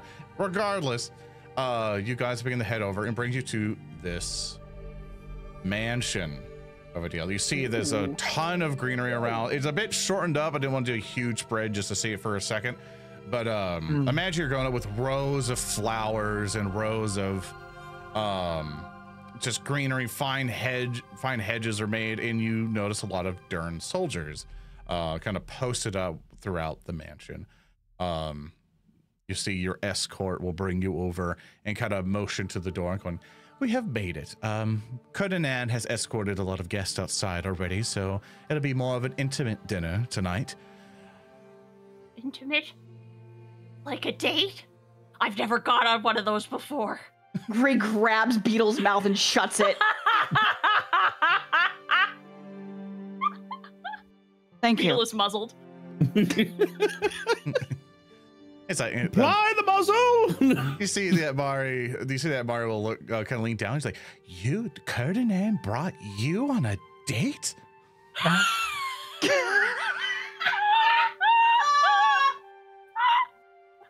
During the parade, and then he asked us to come here. By the conservatives, if only I was so lucky. Yeah, all four of us. Wow, Tellem Ferdinand's getting around these new towns. Tellem politely raises his hand. I believe my companions have misconstrued things. A bit of a cultural misunderstanding. You will have to forgive us. We have been invited by the High Conserve because he has expressed interest in our abilities. Like, oh my. On a date and your abilities? Not that kind of date. No. Beetle starts laughing. His mouth is still clamped, so his cheeks are like puffing full of air, like sporadically, like as he's trying to laugh. You see the Atmari's like crystallized head or so kind of flashes with the skull. You see the skull, and a little bit of pink hue comes up on the crystal face. And you're fucking with us. And the hands are coming up to the side of the head and go, "Well, don't let me get you inside so the party can begin." And you'll see it'll come through, and she'll kind of wave at some of the soldiers. You'll see they'll nod, fairly disciplined, but you see the left one is an orc and the right one is a gnoll. And the gnolls will kind of nod to you, Gray, but do nothing else. Noel, recognize Noel. They just nod. You see that. Sorry, we'll open it up, and as you walk inside, you see you would expect a party or so. You would expect something major and fantastical music playing, but what you notice are these more of these crystal beings seemingly setting up. Really, you came here very early. Like you believe you were very early, but you know you're here on time. You know you're. In fact, you might have been just a tiny bit fashionably late, and for what Kernan kind of asked you for, you know, it's very much at night, and you're like, what the hell? But as you're looking around, it seems like they're setting things up. Is this where... Sorry, I shouldn't ask. I should just let you take us, but we're on time, right? Oh, don't worry. Basically, a lot of other guests are coming in after the event is over. Some people at the event love to get up close and personal, to see the spectacle, really. And normally the view from here isn't much to their liking, even though we provide comforts, but they'll be here after. The spectacle? Oh, yes, there's a huge event going out, so yeah, you can view it with, our Lord Cunningham. Oh, okay. All right. Wow. All right, yeah. Lead on. Well, thank you, ma'am. She'll you all upstairs. I'll move your tokens for you and make it a little bit easier. Okay. Thank you. And she'll bring you up to the door, and with a bit of a flourish to, shit. Well, you burst through, you faked in the wall, Tellem, not really needing it. Yeah, I was getting you adjusted there. You faked in the wall, and you all see Ferdinand. Ferdinand looks at you, Tellem. I'll move you here just to keep you a little bit more fashionable. Oh my god! You canonically bust through the wall. Oh my god! I'm also noticing there's a bit of an error, so I will have to rescind what was happening here, because thanks, Foundry, for some reason you ruined the spectacle. Multiple soldiers come out of invisibility all around you in case you're about to fucking do something. This is a fantastical display. Thanks, Foundry, for fucking up. Anyway, they all come up and present themselves to all of you. Ferdinand, to now set the scene a bit more appropriately, Ferdinand is kind of standing on this sort of balcony. You guys have gone into this mansion, up these flight of stairs, to this sort of overhang that looks over most of the mansion. After you've opened up the door, you see Ferdinand has an array of food down and various cups and glasses filled up with liquids and stuff and drink and such. And Ferdinand's kind of looking outside of this balcony. You kind of go into like this stone porch that is kind of flanked by the mansion itself, but you can see outward. There's a bit of a platform there as well that allows one to kind of like sit down at a table and kind of see the spectacle that's going on. You're not quite getting a good angle of what it is just yet from where you are. But after Tellem's ghostly entrance and you guys opening the door, you see Ferdinand will turn to you all and say, good. I'm so happy that you were able to make it. I was fearful as the crowd down there has become quite excited for the main event. You know how Outset can be, cut purses and people taking advantage of one another. Please sit. And he'll motion to the table. A big table or the small table? The big table. Okay. I have arranged some of our food, so if you're hungry, have not been able to eat any of your own food that you were selling, I hope this is a kindness that you can appreciate. Oh, thank you so much, sir. And also, Thank you for this kindness. yes, please enjoy for a moment. And you see Ferdinand will take a seat with you all on the other side, and he'll just watch you. Do you guys eat the food at all, or? Beetle doesn't tuck in, but he does admire the fetal position chicken plate. Gray's gonna take a deep whiff of the food, give it a nice once over with the nose. Yeah. Give me a perception check. Perception, we're rolling perception.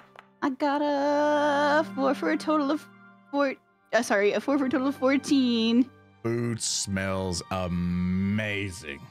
Food smell good. Food is awesome. You're like, it's hot. This is the high class shit. Like, this is really, really good. Gray will very carefully and politely start putting food on her plate. She wants to just just go like ravenously on this food, but she's like, no, I'm gonna behave. This is a very important thing. She's just like very carefully. You'll notice Ferdinand will lean over a little bit, kind of motioning to you, Gray, and he'll say, "It is okay. Live a little." And he'll lean back. She puts a whole fucking drumstick in her face.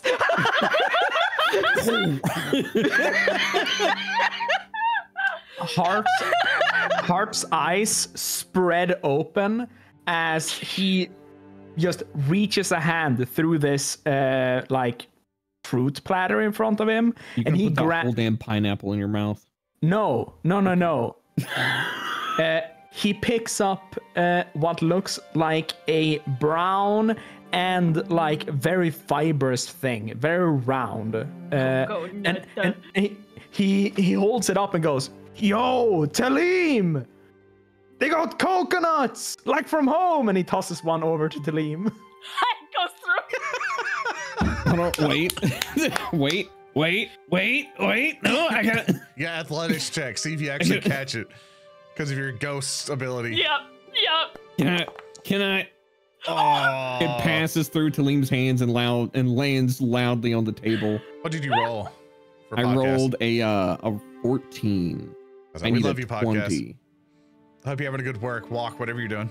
Good drive. Yeah. So with a 14, obviously the coconut, as you said, just passes right through. And Tellem like holds his hand open, looks at Hart, and is just like, really? You see Ferdinand will put a hand on above his gem and he'd laugh. Like Talim's facade of like the calm and composed and well-mannered merchants is completely shattered by this. He's just like, really? Bro. Gray will kind of like make the motion of like patting Tellem on his shoulder. Hart punctures a coconut with his index finger, and then just starts sipping from it. Looks over at Tellem like, "What, you don't like coconuts?" Tellem will calmly mage hand the coconut up and set it on the fruit platter that is, set it to like the side of the fruit platter that is near him, and kind of like just like fold his hands back. Beetle twists and he holds open his hands. He holds open his hands at Hart and he's like, can I try some of that? That's from your home? Oh yeah, this is from like my home area, like the Southern Islands. Southern Islands of Quan Chi. Oh, it's called a coconut, but it's not an actual nut. That's the fun part. Cocoa, of course. Yeah. He takes one and he dunks it at his forehead to break it in two, and then he puts one down in front of Beetle, like with the liquid still in it, and he scrapes out some of the coconut fat at the side. Try to drink it with some of this, and he takes some lime, squeezes that in there. This is amazing! And he picks it up and he takes a little sip. Wow! That's not like anything I've ever tasted before. Yeah. This. How much did you pay to get this in here? Looks over at Ferdinand. We were able to acquire it from the various markets here. We hand selected the best. Oh my goodness, this is incredible! Thank you so much. What a surprise. I wasn't expecting, I was expecting dinner, but this is, I've never even seen a coconut before. I think I've seen a coconut before. Maybe it was a big rock. Ferdinand will kind of nod, and you'll see that one of the other Edmari folks, this one seemingly different from before, will enter inside holding a this platter. And it has a clear pitcher on it with a couple glasses, and you see inside this pitcher is this kind of like sort of glowing like material or so, like liquid or so, and she pours a bit and places it in front of Ferdinand, and you'll see he'll go, thank you, and he will pick it up and he'll bring it up to the crystal that's up to him. And you'll see a skull, a human skull will come forth as if it is meeting the glass, and he drinks from it. This kind of like glowing type of liquid or so. And he'll like take a little sip, and the skull just rescinds back a little bit. He places it down, and he looks at you, Tellem, and he saw the thing with the coconut go through you, and he's like, I say you can't handle anything. It seems to just go right through you. What I would like to offer you is, and he'll motion to some of the translucent stuff, is it's condensed, but it is Atma. And I think you might be able to partake. It's quite refreshing. Did you say Atma? Would you know what that word means is the soul? Yeah. Can I? We learned about Atma in another session. I have a note on it. Yeah. I was gonna say, can I roll occultism to know more about it? Absolutely. Yeah. Particularly in this state or so. I rolled an 18 for a total of 30. Excellent. God dang. So what you're seeing is that I know occult shit. I mean, obviously Atma is pretty much or souls and things like that, pretty much in congruence. What you're seeing, what's happened here is that, you know, whatever to make this possible is that obviously these folks here have found a way to consume it. And after what you're kind of seeing and things are kind of linking up in your mind, this is how some of them eat or consume, or like they maybe just keep going in some way, shape, or form. Due to your 30, which is a really high roll, not quite a critical success, but still really good. You know that this is, you know how like vampires are, where they drink blood. Right. This is something akin of like going with souls in your mind. Okay. And so you see this individual will come up to you and offer you a glass or so, but up to you. You understand that there are some ghosts out there, some haunted creatures that might just gobble this up, but that's why they kind of like, suck the souls out of people or so. It's a very raw form of extracting that from people. And you understand how from the evil are you? Yeah, it's like from the conservants or so, understands of maintaining souls or finding use out of the souls. And they might come in different forms or ways or so, or in some manner of way that they manipulate it to turn into use. And it's now being offered to you. Tellem will actually like raise a hand and is like, my thanks, I conserve, but I will politely decline. I am sustained through other means that bind me to this realm. Of course. And you'll see the servant will leave. Colonel will now lean forward and go, I'm glad you've enjoyed the food. But of course, I have brought you here as you've shown yourself to be those who wish to conserve life as much as possible, it seems. You are very impressive. I heard from the papers of your exploits further on, or in a more fantastical detail. But I have brought you here as you've been noticed on the pamphlets that were passed around, that I am to help you with things. I would like to learn what ails you, really. Well, thank you so much. I hope you don't mind, but if it would be okay to go a little off that topic, sorry, the curiosity has just been a lot, but what is this event that's going to be happening? Oh, would you like to see? If it wouldn't be any trouble. Certainly. We can move over to the table over there if you're done eating. And you see he'll stand up and he'll walk over to a table that's up there. Everybody can move if you would like. And as you move over, you see there is a huge crowd gathered. There is a huge crowd gathered. And let me move him for you all. Over around a platform with a hole in the middle.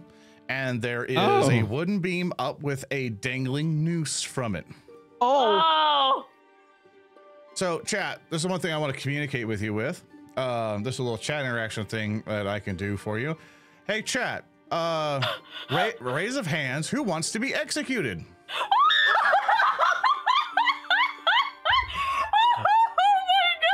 If you wish to be executed, let me know.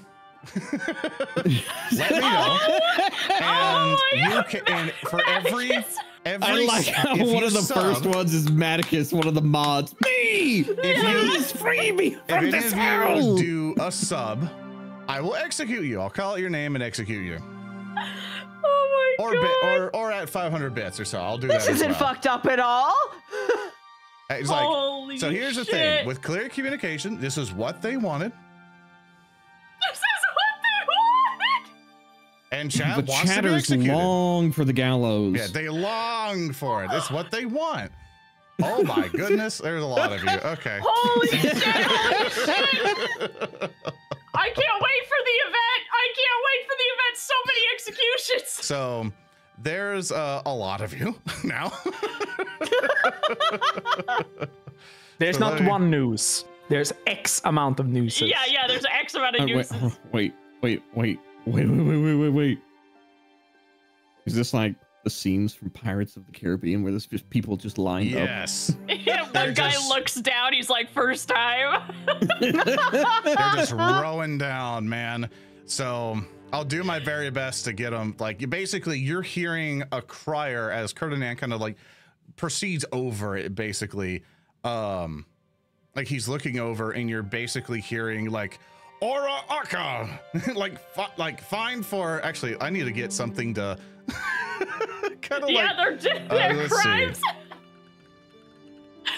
This is going to spark the same Hack joy evasion. as rolling a Conan character and seeing what the random crimes it's given you is. This is exactly the fucking same. So good. all right, let me see here. All right, so I'm gonna give some of y'all some just random things. So, Horror Archon for crimes of illegal witchcraft. It's you're either being beheaded or you're being hung. So, my God. gone. And the next up is basically Will Rob 87 for treason to the assembly. Treason of having numbers in your name. Angermedic Man for heresy. Whoosh. Robots 404 for cow tipping. Whoosh. I had an uncle named Robots 404. Beetle clasps his sternum. Maticus for cabbage theft. Whoosh. Oh, that's a bad one. Small Rye for joust jumping. Whoosh. Gruden for, let's see, surfing. Whoosh.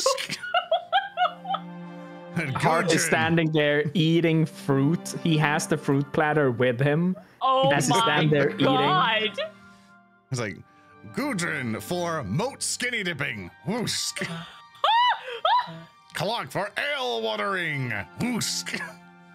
And Creme Killer for kobold teasing. Whoosh. Beetle looks fucking offended. Flax's Lord Parasita for fake knighthood. Whoosh. And then Duke of Mania for goblet swapping. Whoosh. And then Catapult, and for Dragon Man 99 for catapult tampering. Whoosh. And we have Answer Moves for 500 bits for Jester impersonation. Whoosh. Oh, that's not an impersonation. And Desurio for unlicensed loot playing. Whoosh. Then we have Ironclad Golf with castle squatting. Whoosh. And the Orc Daru for chainmail fraud. Whoosh. No fucking way. And of course we have, let me see, and Little Alien for tunic mismatching. Whoosh. Of course. Just bullshit charges for a lot of them. Except for a whole bunch of them. And I'll do, did I do the Orc Dario? I think I did. Whatever. Orc Dario, Yes. magic bean scamming for his twin brother. Whoosh. And there you go. That is it. Thank you, chat, for participating. So sorry if I'm skipping anybody out or so, but thank you all for your contributions. Just a fun bit. A lot of people. Yeah, a lot of people just getting executed left and right. Ferdinand is presiding over it, and if he could frown, you kind of see that he would do so. Because it's such a loss of life, but it is interesting to see how other cultures deal with those who are deemed to be no longer useful in their eyes. It is something that pains me. It's such as our cups. And did any of you bring your drink over? I don't No. think Gray even started drinking. No, Beetle didn't even take a drink from one of the drinks. He was been drinking a coconut. He'll bring out one of his wine glasses and he will tap on the, you kind of like at the base, not at the base, the bottom, but the part that holds the cup and the stem or shaft or whatever, the glass. And he'll tap on it, and then you see that there is a small little gem, and goes, for those who we believe that everyone is useful in some ways, even tink tink tink and day-to-day life. And you see he'll bring the glass over, let it go, and it will float there. What do you want? Can I have some of that, Atma? Beetle looks at Hart in horror, like he can't even mask it. He's paled a little bit, and he kind of swats at Hart's knee and gops up at him like, what? Yeah, I want to try it. That's people. Tellem floats there. His hands are, folded behind his back, and he looks at the gallows. He looks back to Kerdnan, and he's like, I have found, I conserve, that the rule of outset is exceedingly and unfortunately brutal and wasteful. It is very distressing to see hopes, dreams, talents, and lives wasted. But is, as you said, different cultures. Tyrant's Guild are especially messy. They are. They do have their uses, though. Every society has a different way of going through it, and Outset has been a long-standing city. So, one of the best, I hear. Do you obtain your Atma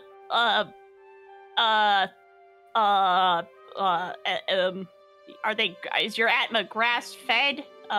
Free roaming, ethically sourced souls. Ethically sourced souls.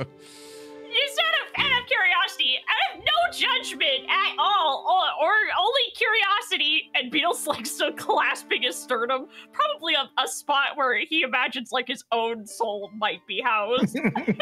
Imagining there's gonna be a fucking carton of liquid souls. It just kind of like, it's like the thumbs up, like a really happy soul farmer. Just going like free range souls, just making sure they're happy before they die. This not just rights to run around. Kerdnan will ignore what you asked him, and he will address or continue what he was saying to Tellem, saying, he's like, as much as there are criticisms to be had on the city itself, I find it to be fascinating. It is a beautiful city, full of life and wonder, hopes and dreams, and even opportunity. Of course, you have come to me for opportunity, and I would like to ask how I can aid you. Gray will finally speak up after just the long silence of just watching execution after execution, and she'll just kind of quietly go, "We're cursed." Oh. Terrible Beetle indeed. makes tiny little fists. But maybe before we talk about that, is there something you would want from us in return for helping us? Let's make sure. Let's try to get to an order first. Tell me what you need. Beetle shoots Gray a look. Gray's gonna like, she's gonna look at the others like, who has it? Who has the amulet? I don't know who has it. It's on all of us at the same time, all of the time. Everyone roll me a perception check. Ugh. And tell me what you roll. It's right there on the table. I rolled a total of 22. I rolled a total of 24. I rolled a total of 29. I rolled a total of 20. Gray, as everyone's trying to look for it or so, when you like lift up like a piece of clothing or look through your sleeve and stuff, you'll notice a flash of the amulet, and whoosh, it like And you try to go to grab it, like you blink and it, boom, it's gone. You try to look again and then it's like, oh, it's right there. It's gone. It's on my foot. Blink, it's gone. She lets out a frustrated growl. It moves and it messes with our perception. It makes us see things. I don't know how much longer I can see the things it's shown me. Kernan will look at you, Gray, and say, try to find it and concentrate on it. Do not blink. Do not move. Just concentrate and tell me where it is. Takes in a deep, deep breath. It's in my hand. She'll concentrate. He looks at your hand, and you look at your hand, but it's not in your hand. It is now in Tellem's hand. Fuck!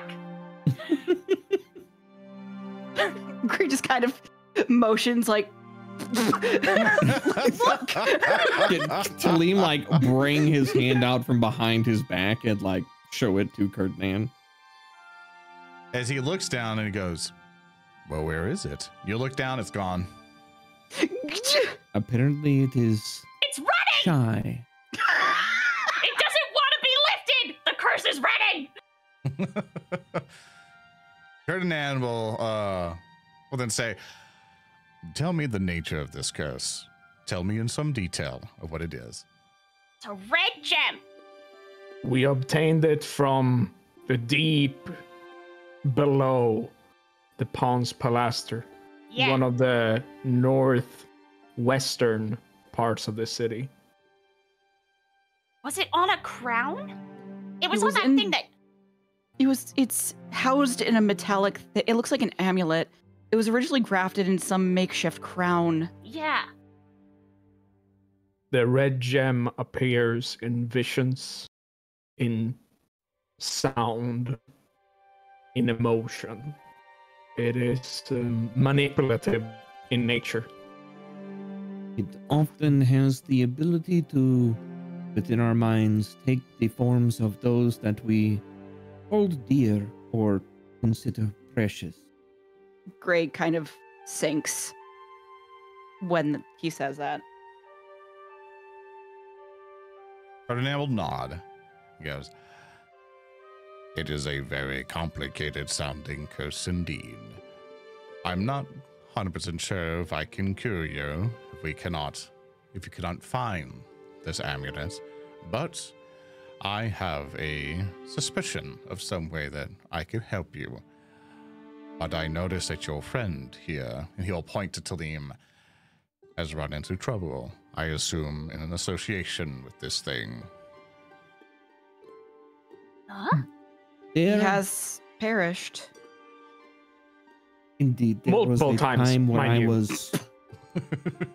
Once already, I had been severed from the mortal coil. As you can see, and he will like hold out his hands, and like even if there's like a glass on the table, he will like pass his hand through it. I have returned. Unfortunately, I have yet again visited that store, but in this time I felt it was different. I was here, but not. I visited places that I had been before, but not truly. I saw things that I have experienced in the past, but different. And in the end, I was returned. But it feels as though I have been returned with conditions. But didn't Lorne bring you back? To clarify on that, this thing has been able to find where you are and everything else. Oh, sorry. I thought you were making a comment that was made. My bad. Yeah, she asked you, did Lauren bring you back kind of question. My bad. Yeah. I thought you meant you're making something it else sound like- completely. You're making it sound like the crystal might have played a hand in bringing you back. So Beetle is asking, because he's confused, he's like, didn't Lorne bring you back? Tellem will look at Beetle and look at the rest of the party and it's like, I do not think it was Lorne's efforts alone that returned me to the mortal realm. I think whatever forces within this crystal has also played a hand and left its mark.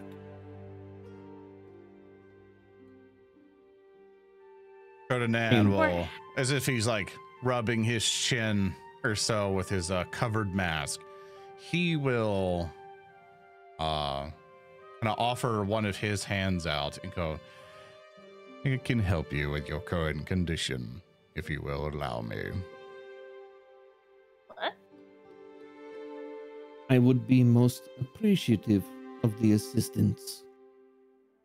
And as you, I assume you come to him or so, he will ask, is like, "What is this? What you want help with?" There are others we would like to help. I am persistent in my existence, and I have not found the impact of this thing's touch to be greatly affecting in it. He will not. But He'll, if- Yeah, until he was like, but if you are willing to help us in multiple ways, I would be most thankful, High Conserve, as it would allow us to continue what we do. he will nod. He will say, "I will help you with your condition. As for your reward at the parade, and if you want me to help you with anything else, I'll ask you to do a task for me." A fair exchange of services. A merchant could ask for no more fair a deal. He'll look to the rest of you all and say, "Is your party in agreement?" This isn't what we talked about. Gray will kind of look up and kind of go like, initially, just the curse is what we needed. There's also a sick child that we know who needs assistance. I am willing to do whatever needs to be done. My life is almost at its end. I'm fine with whatever. Not, to clarify, he said, "Can I help you?" Oh, actually, no, let me roll by. So I'm going through all my notes. He basically looks to all of you and says, "Your curse or your condition will be related to the task that I give you to help you with this. So as you help me, you're also helping yourselves. As for your Mr. Tellem's condition, I can help cure it. At least I can cure him. As for removing your curse here and now, I'm afraid I do not have the power to do that, but I have my suspicions of what we're looking for can help cure it." Gray will look over at the party, nod a little bit. Tellem will look around to everybody else for kind of a consensus as well. I wasn't expecting us to get out of this without having to do more stuff. So I knew we would yeah. have to do more too, but I would just like to know more details if that would be okay before I agree to anything. Of course. Ferdinand will look over. I'll look over to the crowd and you see that just more people are coming through, but you also start noticing 3 people are being lined up and you see the crowds are gathering even more. As he is basically, getting ready to look at you. But he looks at you, Beetle, going like, "With such doubt, I'm not quite sure you might even be able to survive the task." Huh? Like, It's not doubt, it's just wanting to know what you're about to send us out to do. I want to make sure. It's like Ferdinand looks at you, like, kind of, you'll see that he's just staring directly at you. And he goes like, "I understand, but you see that I have been here looking for something, and that something seems to be related to your curse.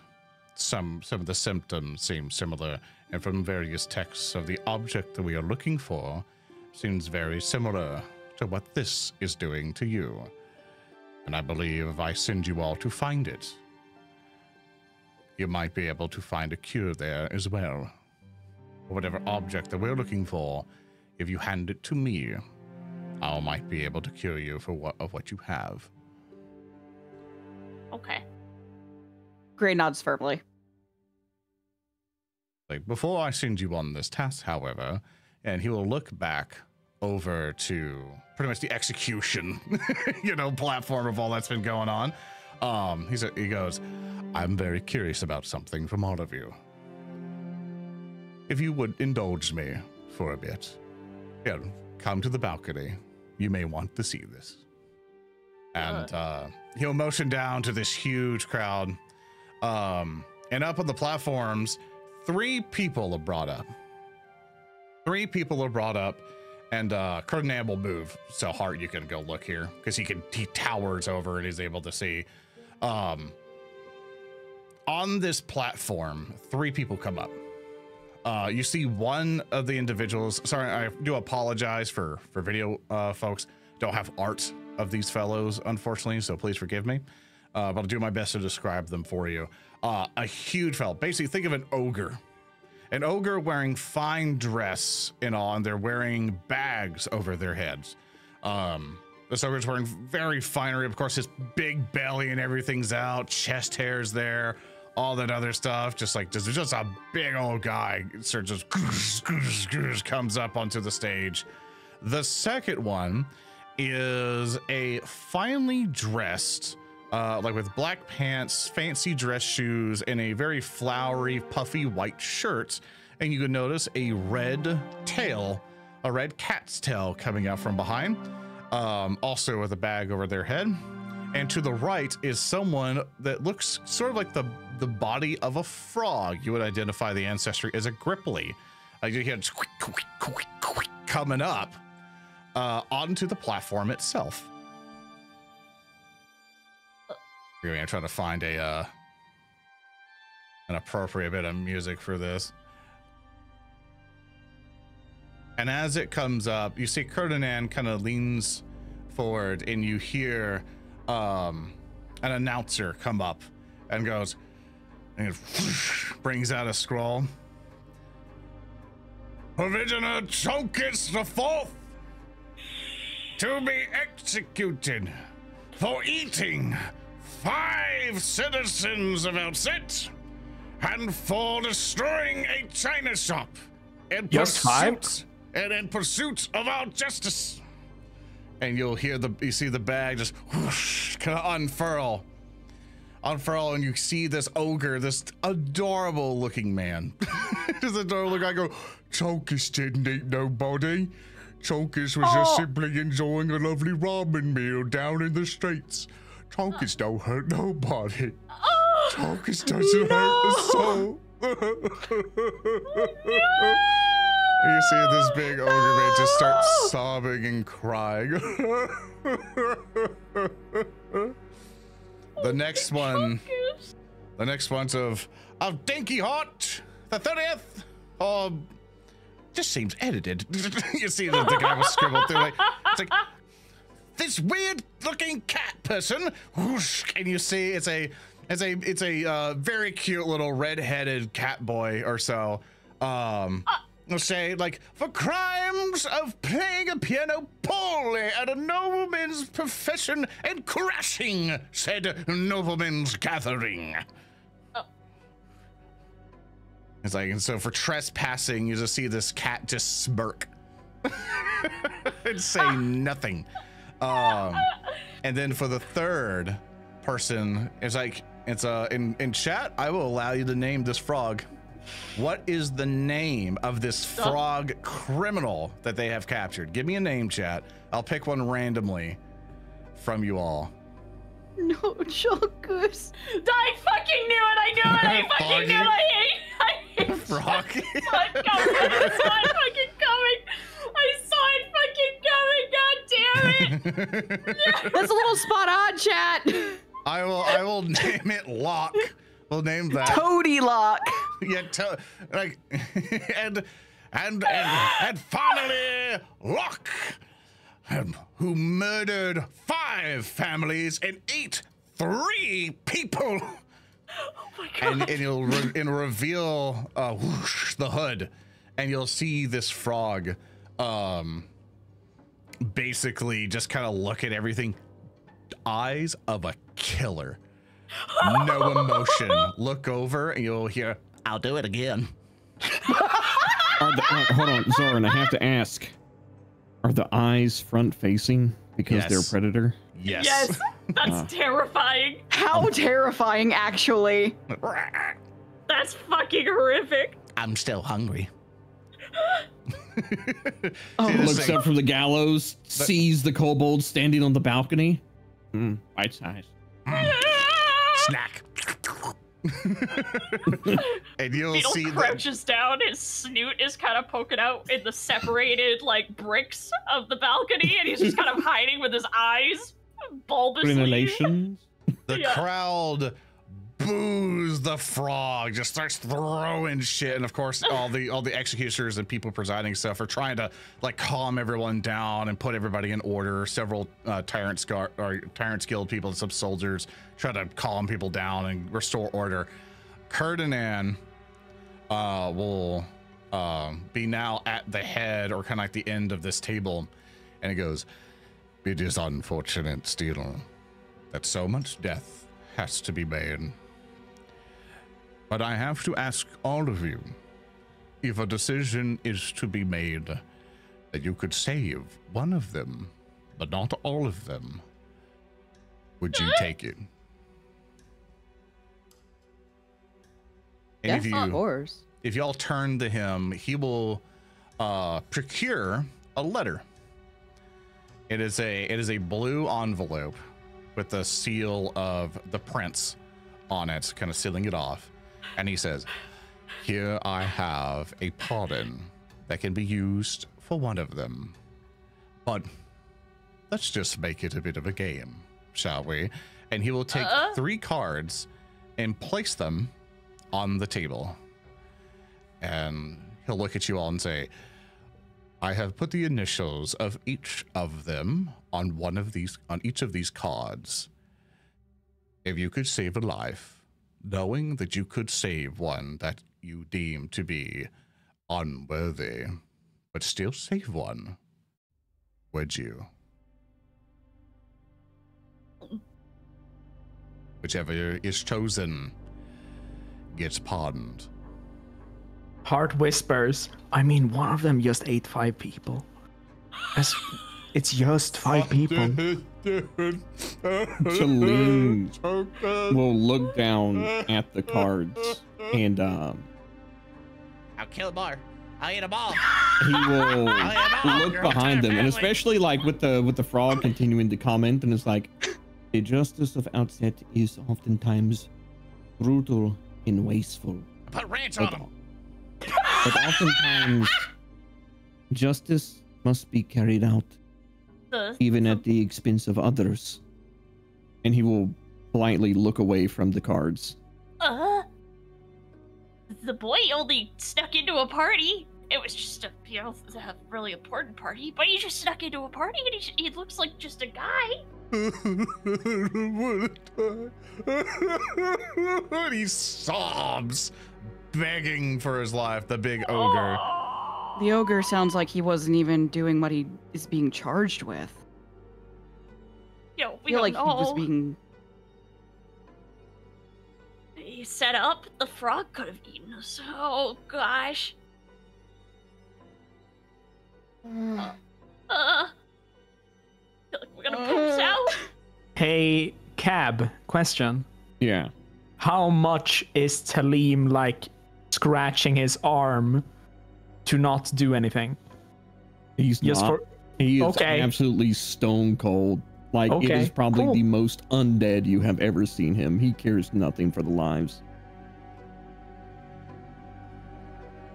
Hart leans a little bit over to Tellem and goes, "You want to make a bet?" Liam Can I hear raises an this? eyebrow. And he's just like, I bet. A bet. The man behind conditions is literally just on the outcome of those people. Heart nods down, eating like a pineapple. I think that the test behind us is literally just a greed test. This man behind us, he just wants us to, you know, preserve things, right? Preservation often comes at the cost of sacrifice. Right, exactly. So to him, we probably win if we just let it go, right? If we just do nothing. If it is such a menial test, then I truly have no interest in it. My interests lie elsewhere. Yeah. The bet is that all of the cards behind us have the name of that guy, and Tellem sees as Hart points down towards the frog. That this is a test that if we are to do it, that guy goes free just to punish us for doing some greedy thing. My tummy hurts. It's not an unreasonable assumption, but it is one that I would prefer not to risk, especially one so unrepentant. Beetle's gonna slap over here with his bare feet. Mr. Curtain Answer, Yes, Beetle. do we have any more information on these people? Oh, absolutely. Which one would you like to learn more of? I'd hurry, as they might be soon sharpening the axe. The one in the middle, all he did was go into a party, right? That he shouldn't have gone into, but he looks like a young lad, a young man. You see, Curtain Animal kind of reach a hand over, and from somewhere onto the side, a servant comes up, hands over some papers, and he'll bring it up and goes, that one of Dank's something infiltrated a gathering of a bunch of seems to be wealthy nobles. One of them was showing off a airship or so, or plans for one, and terribly played a piano to make it sound like a violin. And they were so appalled at the end of the story, they found out that this person was not someone that they ordered from, and took all of the money. They'd since captured him for trespassing, terribly playing the instrument, and also eating all the pancakes in the storage, so theft. It seems excessive to kill someone over something like that. Oh, noblemen love a good vengeance. But the other two, they've actually allegedly harmed others. What about the big sobbing one over there? Do we have time to go over his papers? Absolutely. He'll switch over, go over. I like how it switched from like Dark Fantasy Adventure to Papers, Please. Yeah. My tummy hurt. Tonkus apparently is a merchant who helps the Delvers Guild. Apparently, as he decided to go on a rampage and eat multiple people by several reports from the Tyrants Guild. They have pursued this individual, captured him, interrogated him to admission, and have now brought him here for justice. The Tyrants Guild are the only ones who have provided evidence or witness? They're the only witness reports? It says here on the reports, yes. Only the Tyrants Guild probably did no such thing. They're probably... Well, this is more than blackmail at this point.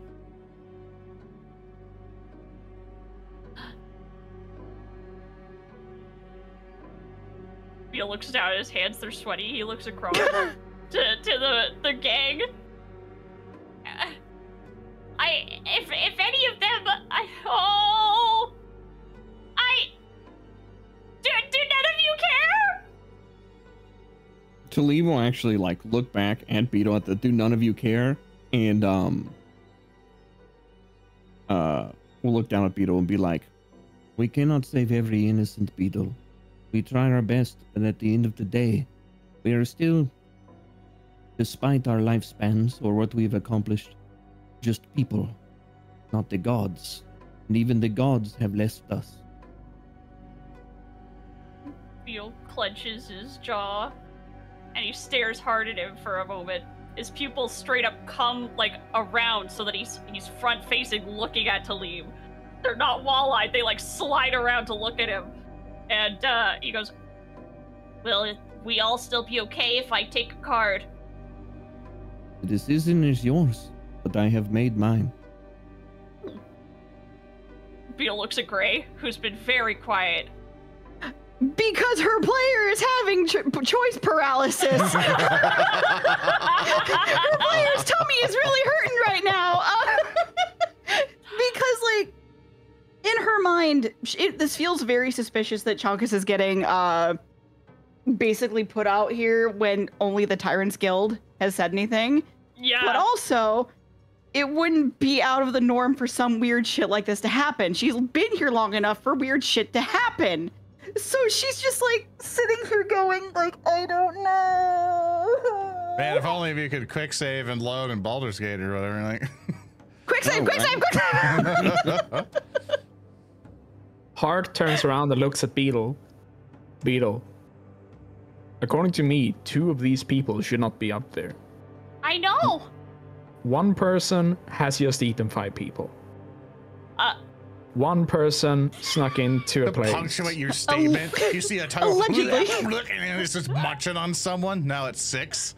They've Oh my they grabbed someone from god! the crowd. He like grabs up the executioner. They're getting a new executioner. The fact is that the one only person that should go away for this is the frog. Yeah. Yeah, Correct. right. Why would the prince even give Ferdinand? Isn't this your pardon? Isn't it your pardon to give? He looks down. He looks to you, going, like, it's yours now. You're sure you want us to use it right now here? He looks over to the distance, and you hear just, it's like, and now the executions will soon begin. And he looks over, going, and he motions his hands to the cards. Beetle grabs up the card for the ogre and the card for the cat boy. Aren't they flipped over? We can't see which They one. have the initials on They them, have don't the they? initials. Oh, do they? Yeah. Yeah. So as he explained, each card has the initials of each of them. So one represents one, but they're all face down, and you don't know which one's which. Oh, Beetle- you don't know. They're face down. Yeah, Oh, yeah, okay. yeah. I'm sorry if Be- I missed that detail. That's but sorry. Beetle It's is an okay. I might have investigator. misunderstood. That's right. Beetle- I am an investigator. Are you gonna I are you gonna check the cards for Can marks? Can I check the cards for marks really quick? I can roll with disadvantage since I'm being rushed. Well, there's no disadvantage. It's misfortune, Pathfinder 2. But roll me a perception check. Yeah. If there's like anywhere, any kind of bleed I can find. Okay, perception. Okay, that's a total of 22. I'd like to hero point it. Okay. Good. Oh, please, God. Total of 31! Never mind. Apparently my bit bars thing crashed. I gotta talk to Snowsuit about that. Oh, no! Oh, Sorry about that, no! chat. So I'll just say that you went down 1 or so. We'll just mentally keep that capped. So with a 31, because you're trying, so I have to be really specific on this one because you did not do this when he was placing them down.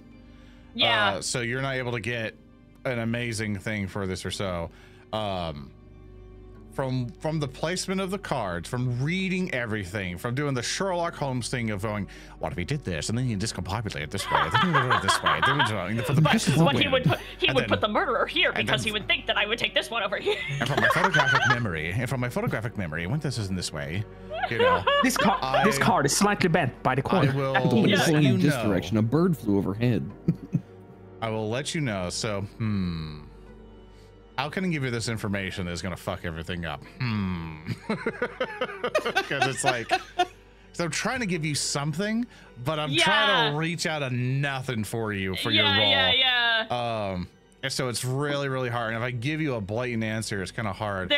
I'm going to give you a clue. There's no, like, you know, when you press down on paper and you flip it over, like after you've written, you can see a faint lump. Oh, the indentation. Yeah, the indent where the page is raised from where you wrote it. Is there any of that? Is there any bleed through of ink anywhere on any page that is faintly in the shape of like a C or any letter that is...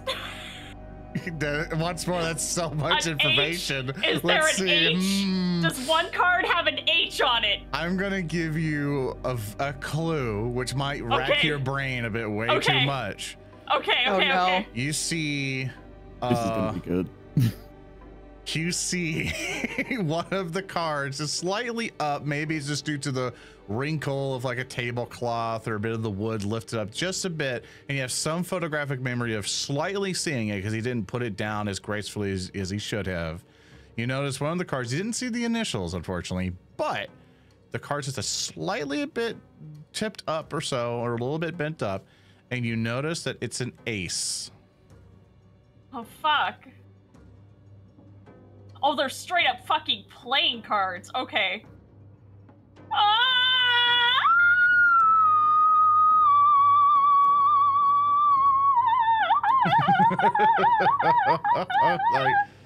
Tea's ready. I'm gonna get that kettle. I'm slapping the kettle with a sausage. Stop it.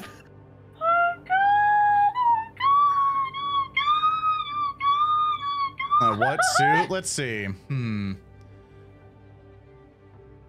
Wait, what does that mean? What did you mean? Well, like Jack or Heart or like Ace of Diamonds, stuff like that. Yeah.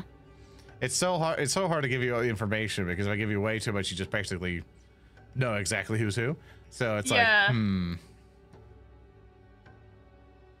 Okay, so 3 cards, 1 pardon. I don't know a lot about playing cards out of character, so I'm like, I don't know. I don't either. There's a thing, they think of 1 through 10, and then there's the Jack, King, and Queen, and then the Ace. Yeah. Ace is like, to help you out here, because you're raw, I'll give this information to you. There's a term called Ace in the Hole. And Ace is a very high valued card. And so your mental game has to come into is like Ferdinand, from what you're investigating with and all this perception check, he is scoping you out to see if you will choose to preserve life or not, to conserve, you know. And from this, no matter what the stakes or consequences are, will you conserve life?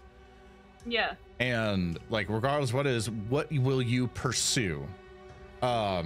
And from the card or so, you understand that like he obviously knows which one's which, and the Ace is something to potentially trip you up, to be something that is the best case or the worst case. That is what your investigator mind comes together with. Okay.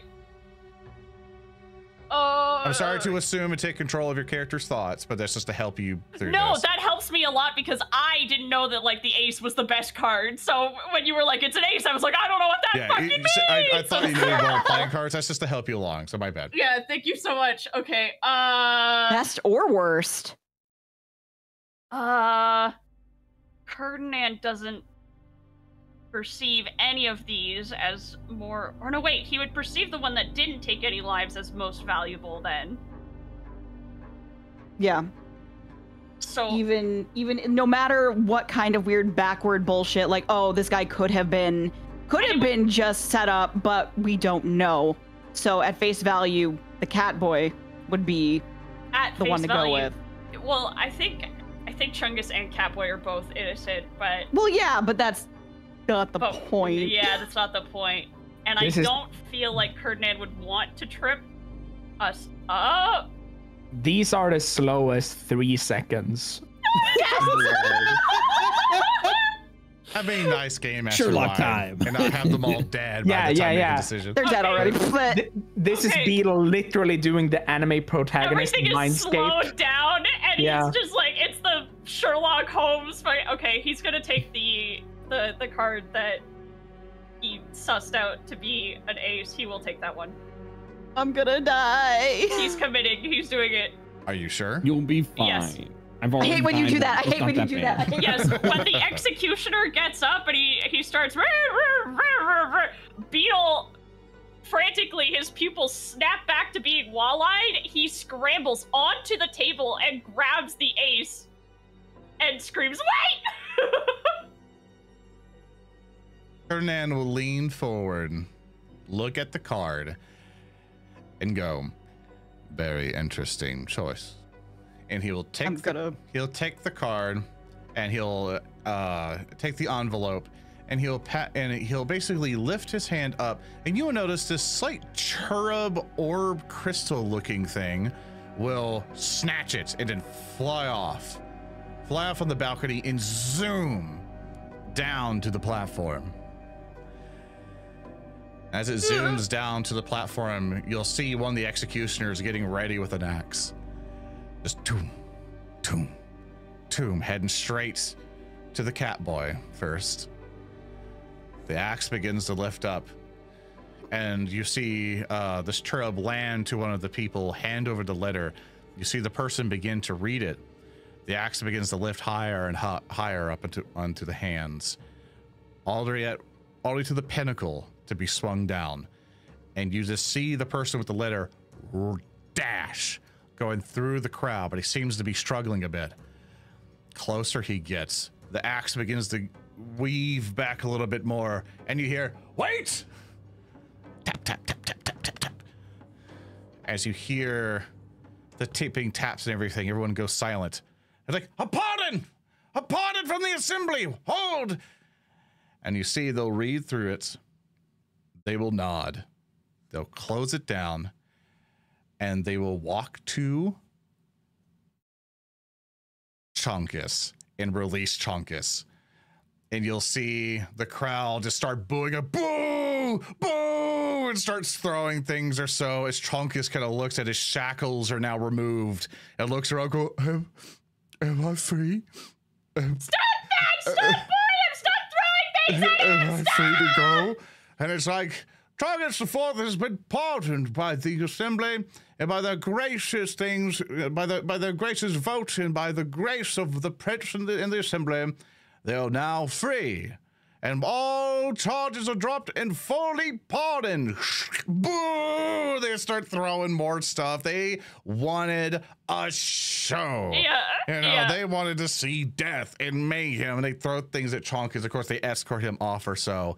And, Easy to blame the ogre. Yeah, and as they close everything, continue the executions, and then boom, and you see the cat boy give a wink to you all. The cat boy head drops, but the head still holds a smirk. And as for the frog goes, I'll come back for all of you. I'll eat every single one. And the frog gets executed as well.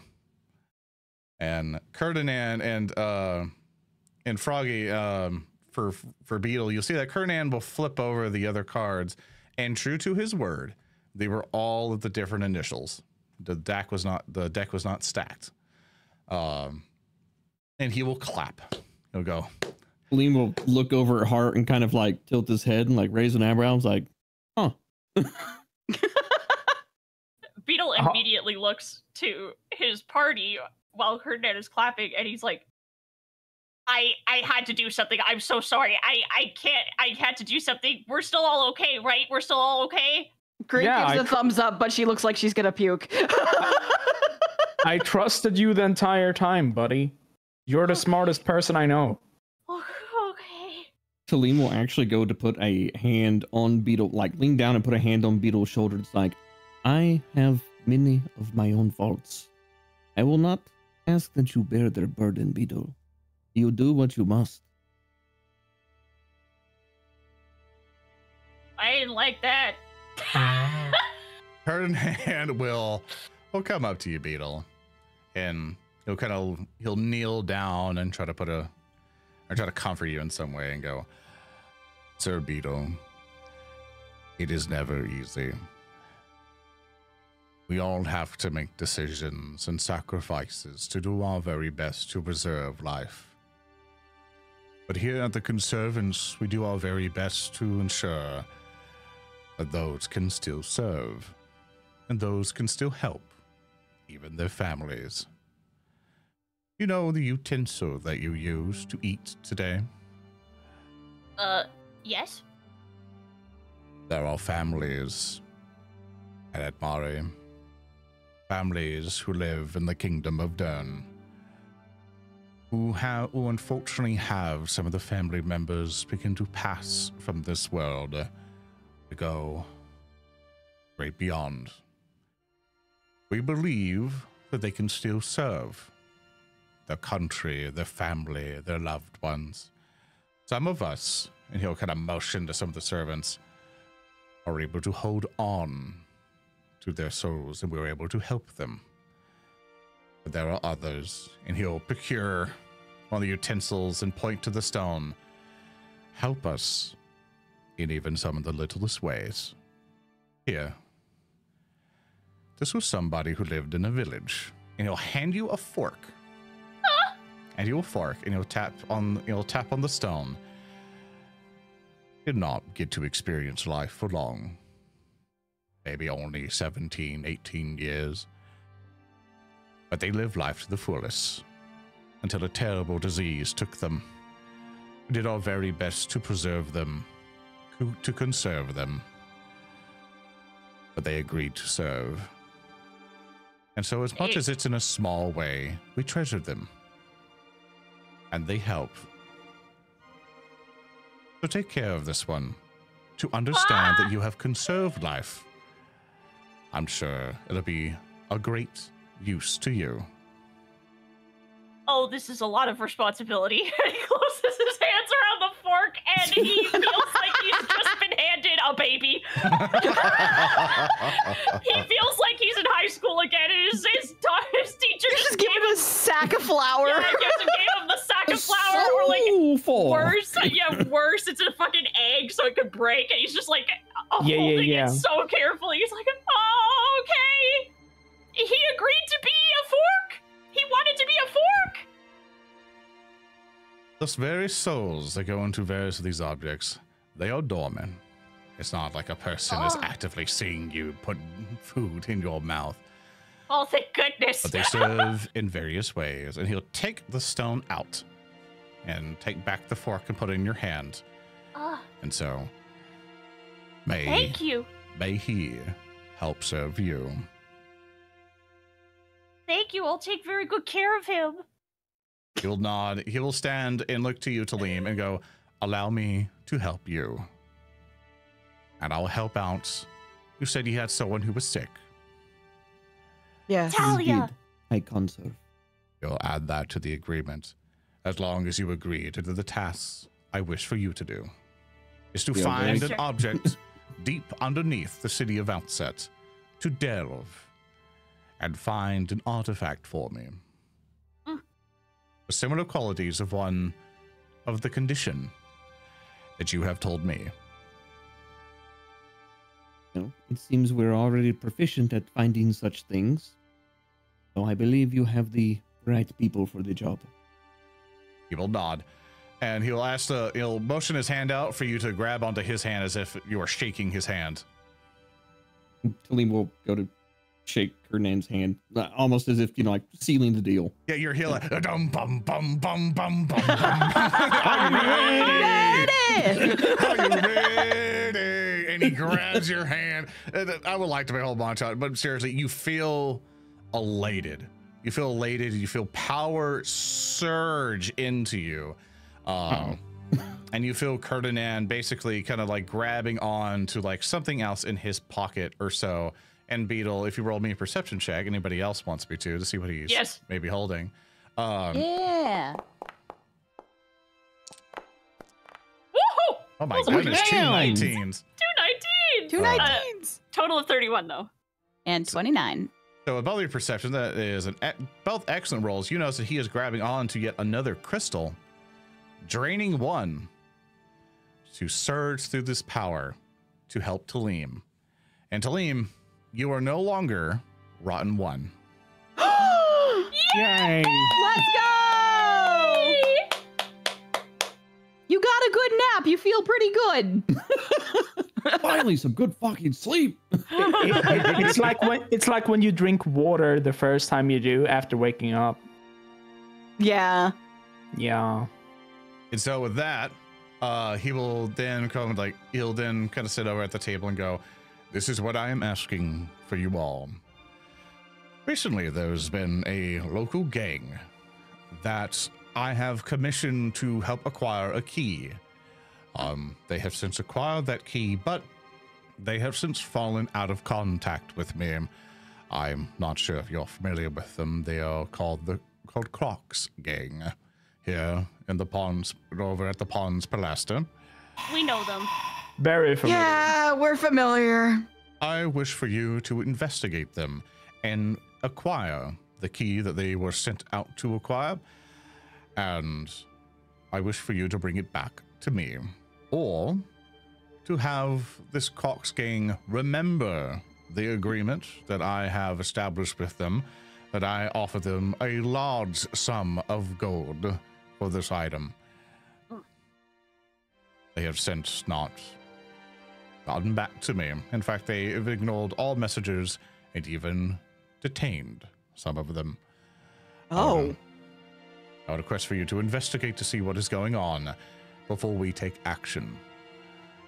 Absolutely. Once you've acquired the key or gotten the cooperation of the gang, you are to delve deep into the city of Outset in search for the artifact. I will give you more details once you've acquired the key or the gang members' cooperation. Yes! I'm so glad that that's all you want us to do! I love delving! I can't wait to return to the holes!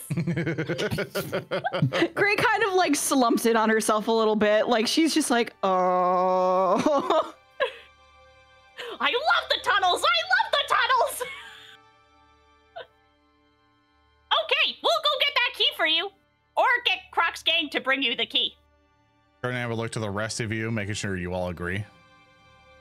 Gray gives a thumbs up with it's very shaky thumbs up. She's like still getting over her tummy problems there. Hart, Oh, go ahead. Hart cleans his hands and puts down the empty fruit tray onto the table. Yeah, we might not be able to preserve as much life when we do this. Sorry about that. You know, Crocs gang, all that. We probably won't go in there and preserve them. Why not? We can attempt to, but they might not be so willing. We're fine with Croc's gang. We just took Brug from them. What are you talking about? Yeah. Okay, but they don't know that we hired Brug out from under them, and we can be cordial. We're not gonna go in and beat them up. What's wrong with you? What's wrong with you? Yeah. Okay, Curtin. We might have to kill someone. But might. That's it. Self-defense. Yes, we're good for it. Christ. He nods and says that we are in agreement. Before we leave, Yes. what was the fork's name? Dad, what's the fork's fucking name?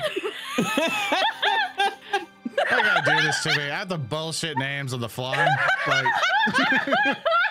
Dad, what's the fork's name?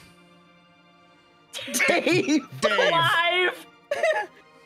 Devaniel. You gotta answer. You gotta answer in his voice. It's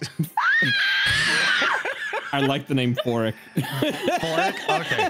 His name is Forik. Wow. It's like destiny. Ironic. All right. As for the Well, one who is sick, we'll do. He'll hand over a bottle to you all and say, I believe my contacts have gotten the scoop on that already. Hand this to Brug. Thank you. The fact you already knew. Whoa. If you could see the skull in his crystal smile, he would have smiled at you, Gray. And he will motion to the door and go, "Thank you for coming." He takes it. Oh, wait. Before we go, last minute thought. It's a bit of a request. So if you want to add on like can you pick up some bread for me at the store? Or wait, never mind. That's not condensed Edmari. Never mind. The Tyrant's Guild doesn't like us very much. Would you be able to put in a good word, maybe? I'll see what I can do. They have been relatively a thorn in our side whenever we try to do anything ever. They always show up and then they attack us. And then now they don't like us because we defended ourselves. Unfortunately, I do not run the political system here in Outset, but I will see what our diplomats can do. Thank you. It would be great if we could just go do these errands for you without them shooting at us all the time. Thank you. He will nod. I don't mind it. He'll nod, and civil soldiers will come to escort you out. Tellem will, as he passes by, bow and be like, "Thank you, High Conserve." Absolutely. We'll see you later. The High Conserve wishes you well. Stay safe. May your stay lives healthy. continue to be conserved, and I will be here, waiting for good news.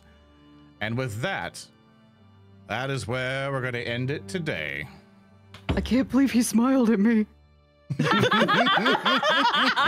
at you. You smile at your character, Spindly man. metal monster thing goes. And you're gonna separate yourself from your character. I can smell I said it in character.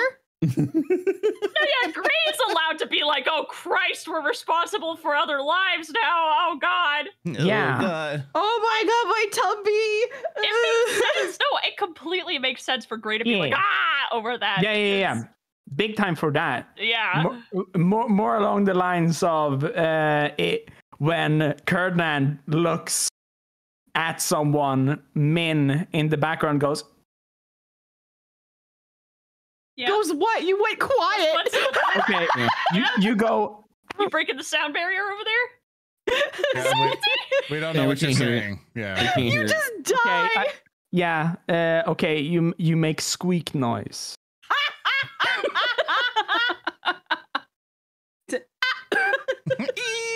Stuff like that.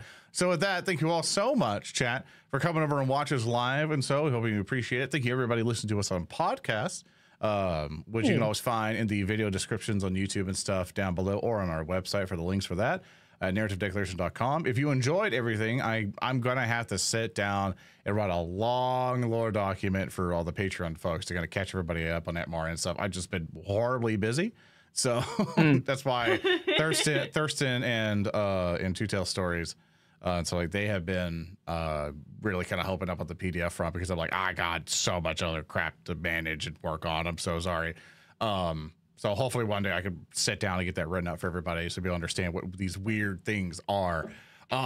Which you can always find other PDFs in stat blocks and all sorts of stuff over at patreon.com/narrative declaration. If you really want to help out the show that way, you get early access to the VODs before they go live on YouTube.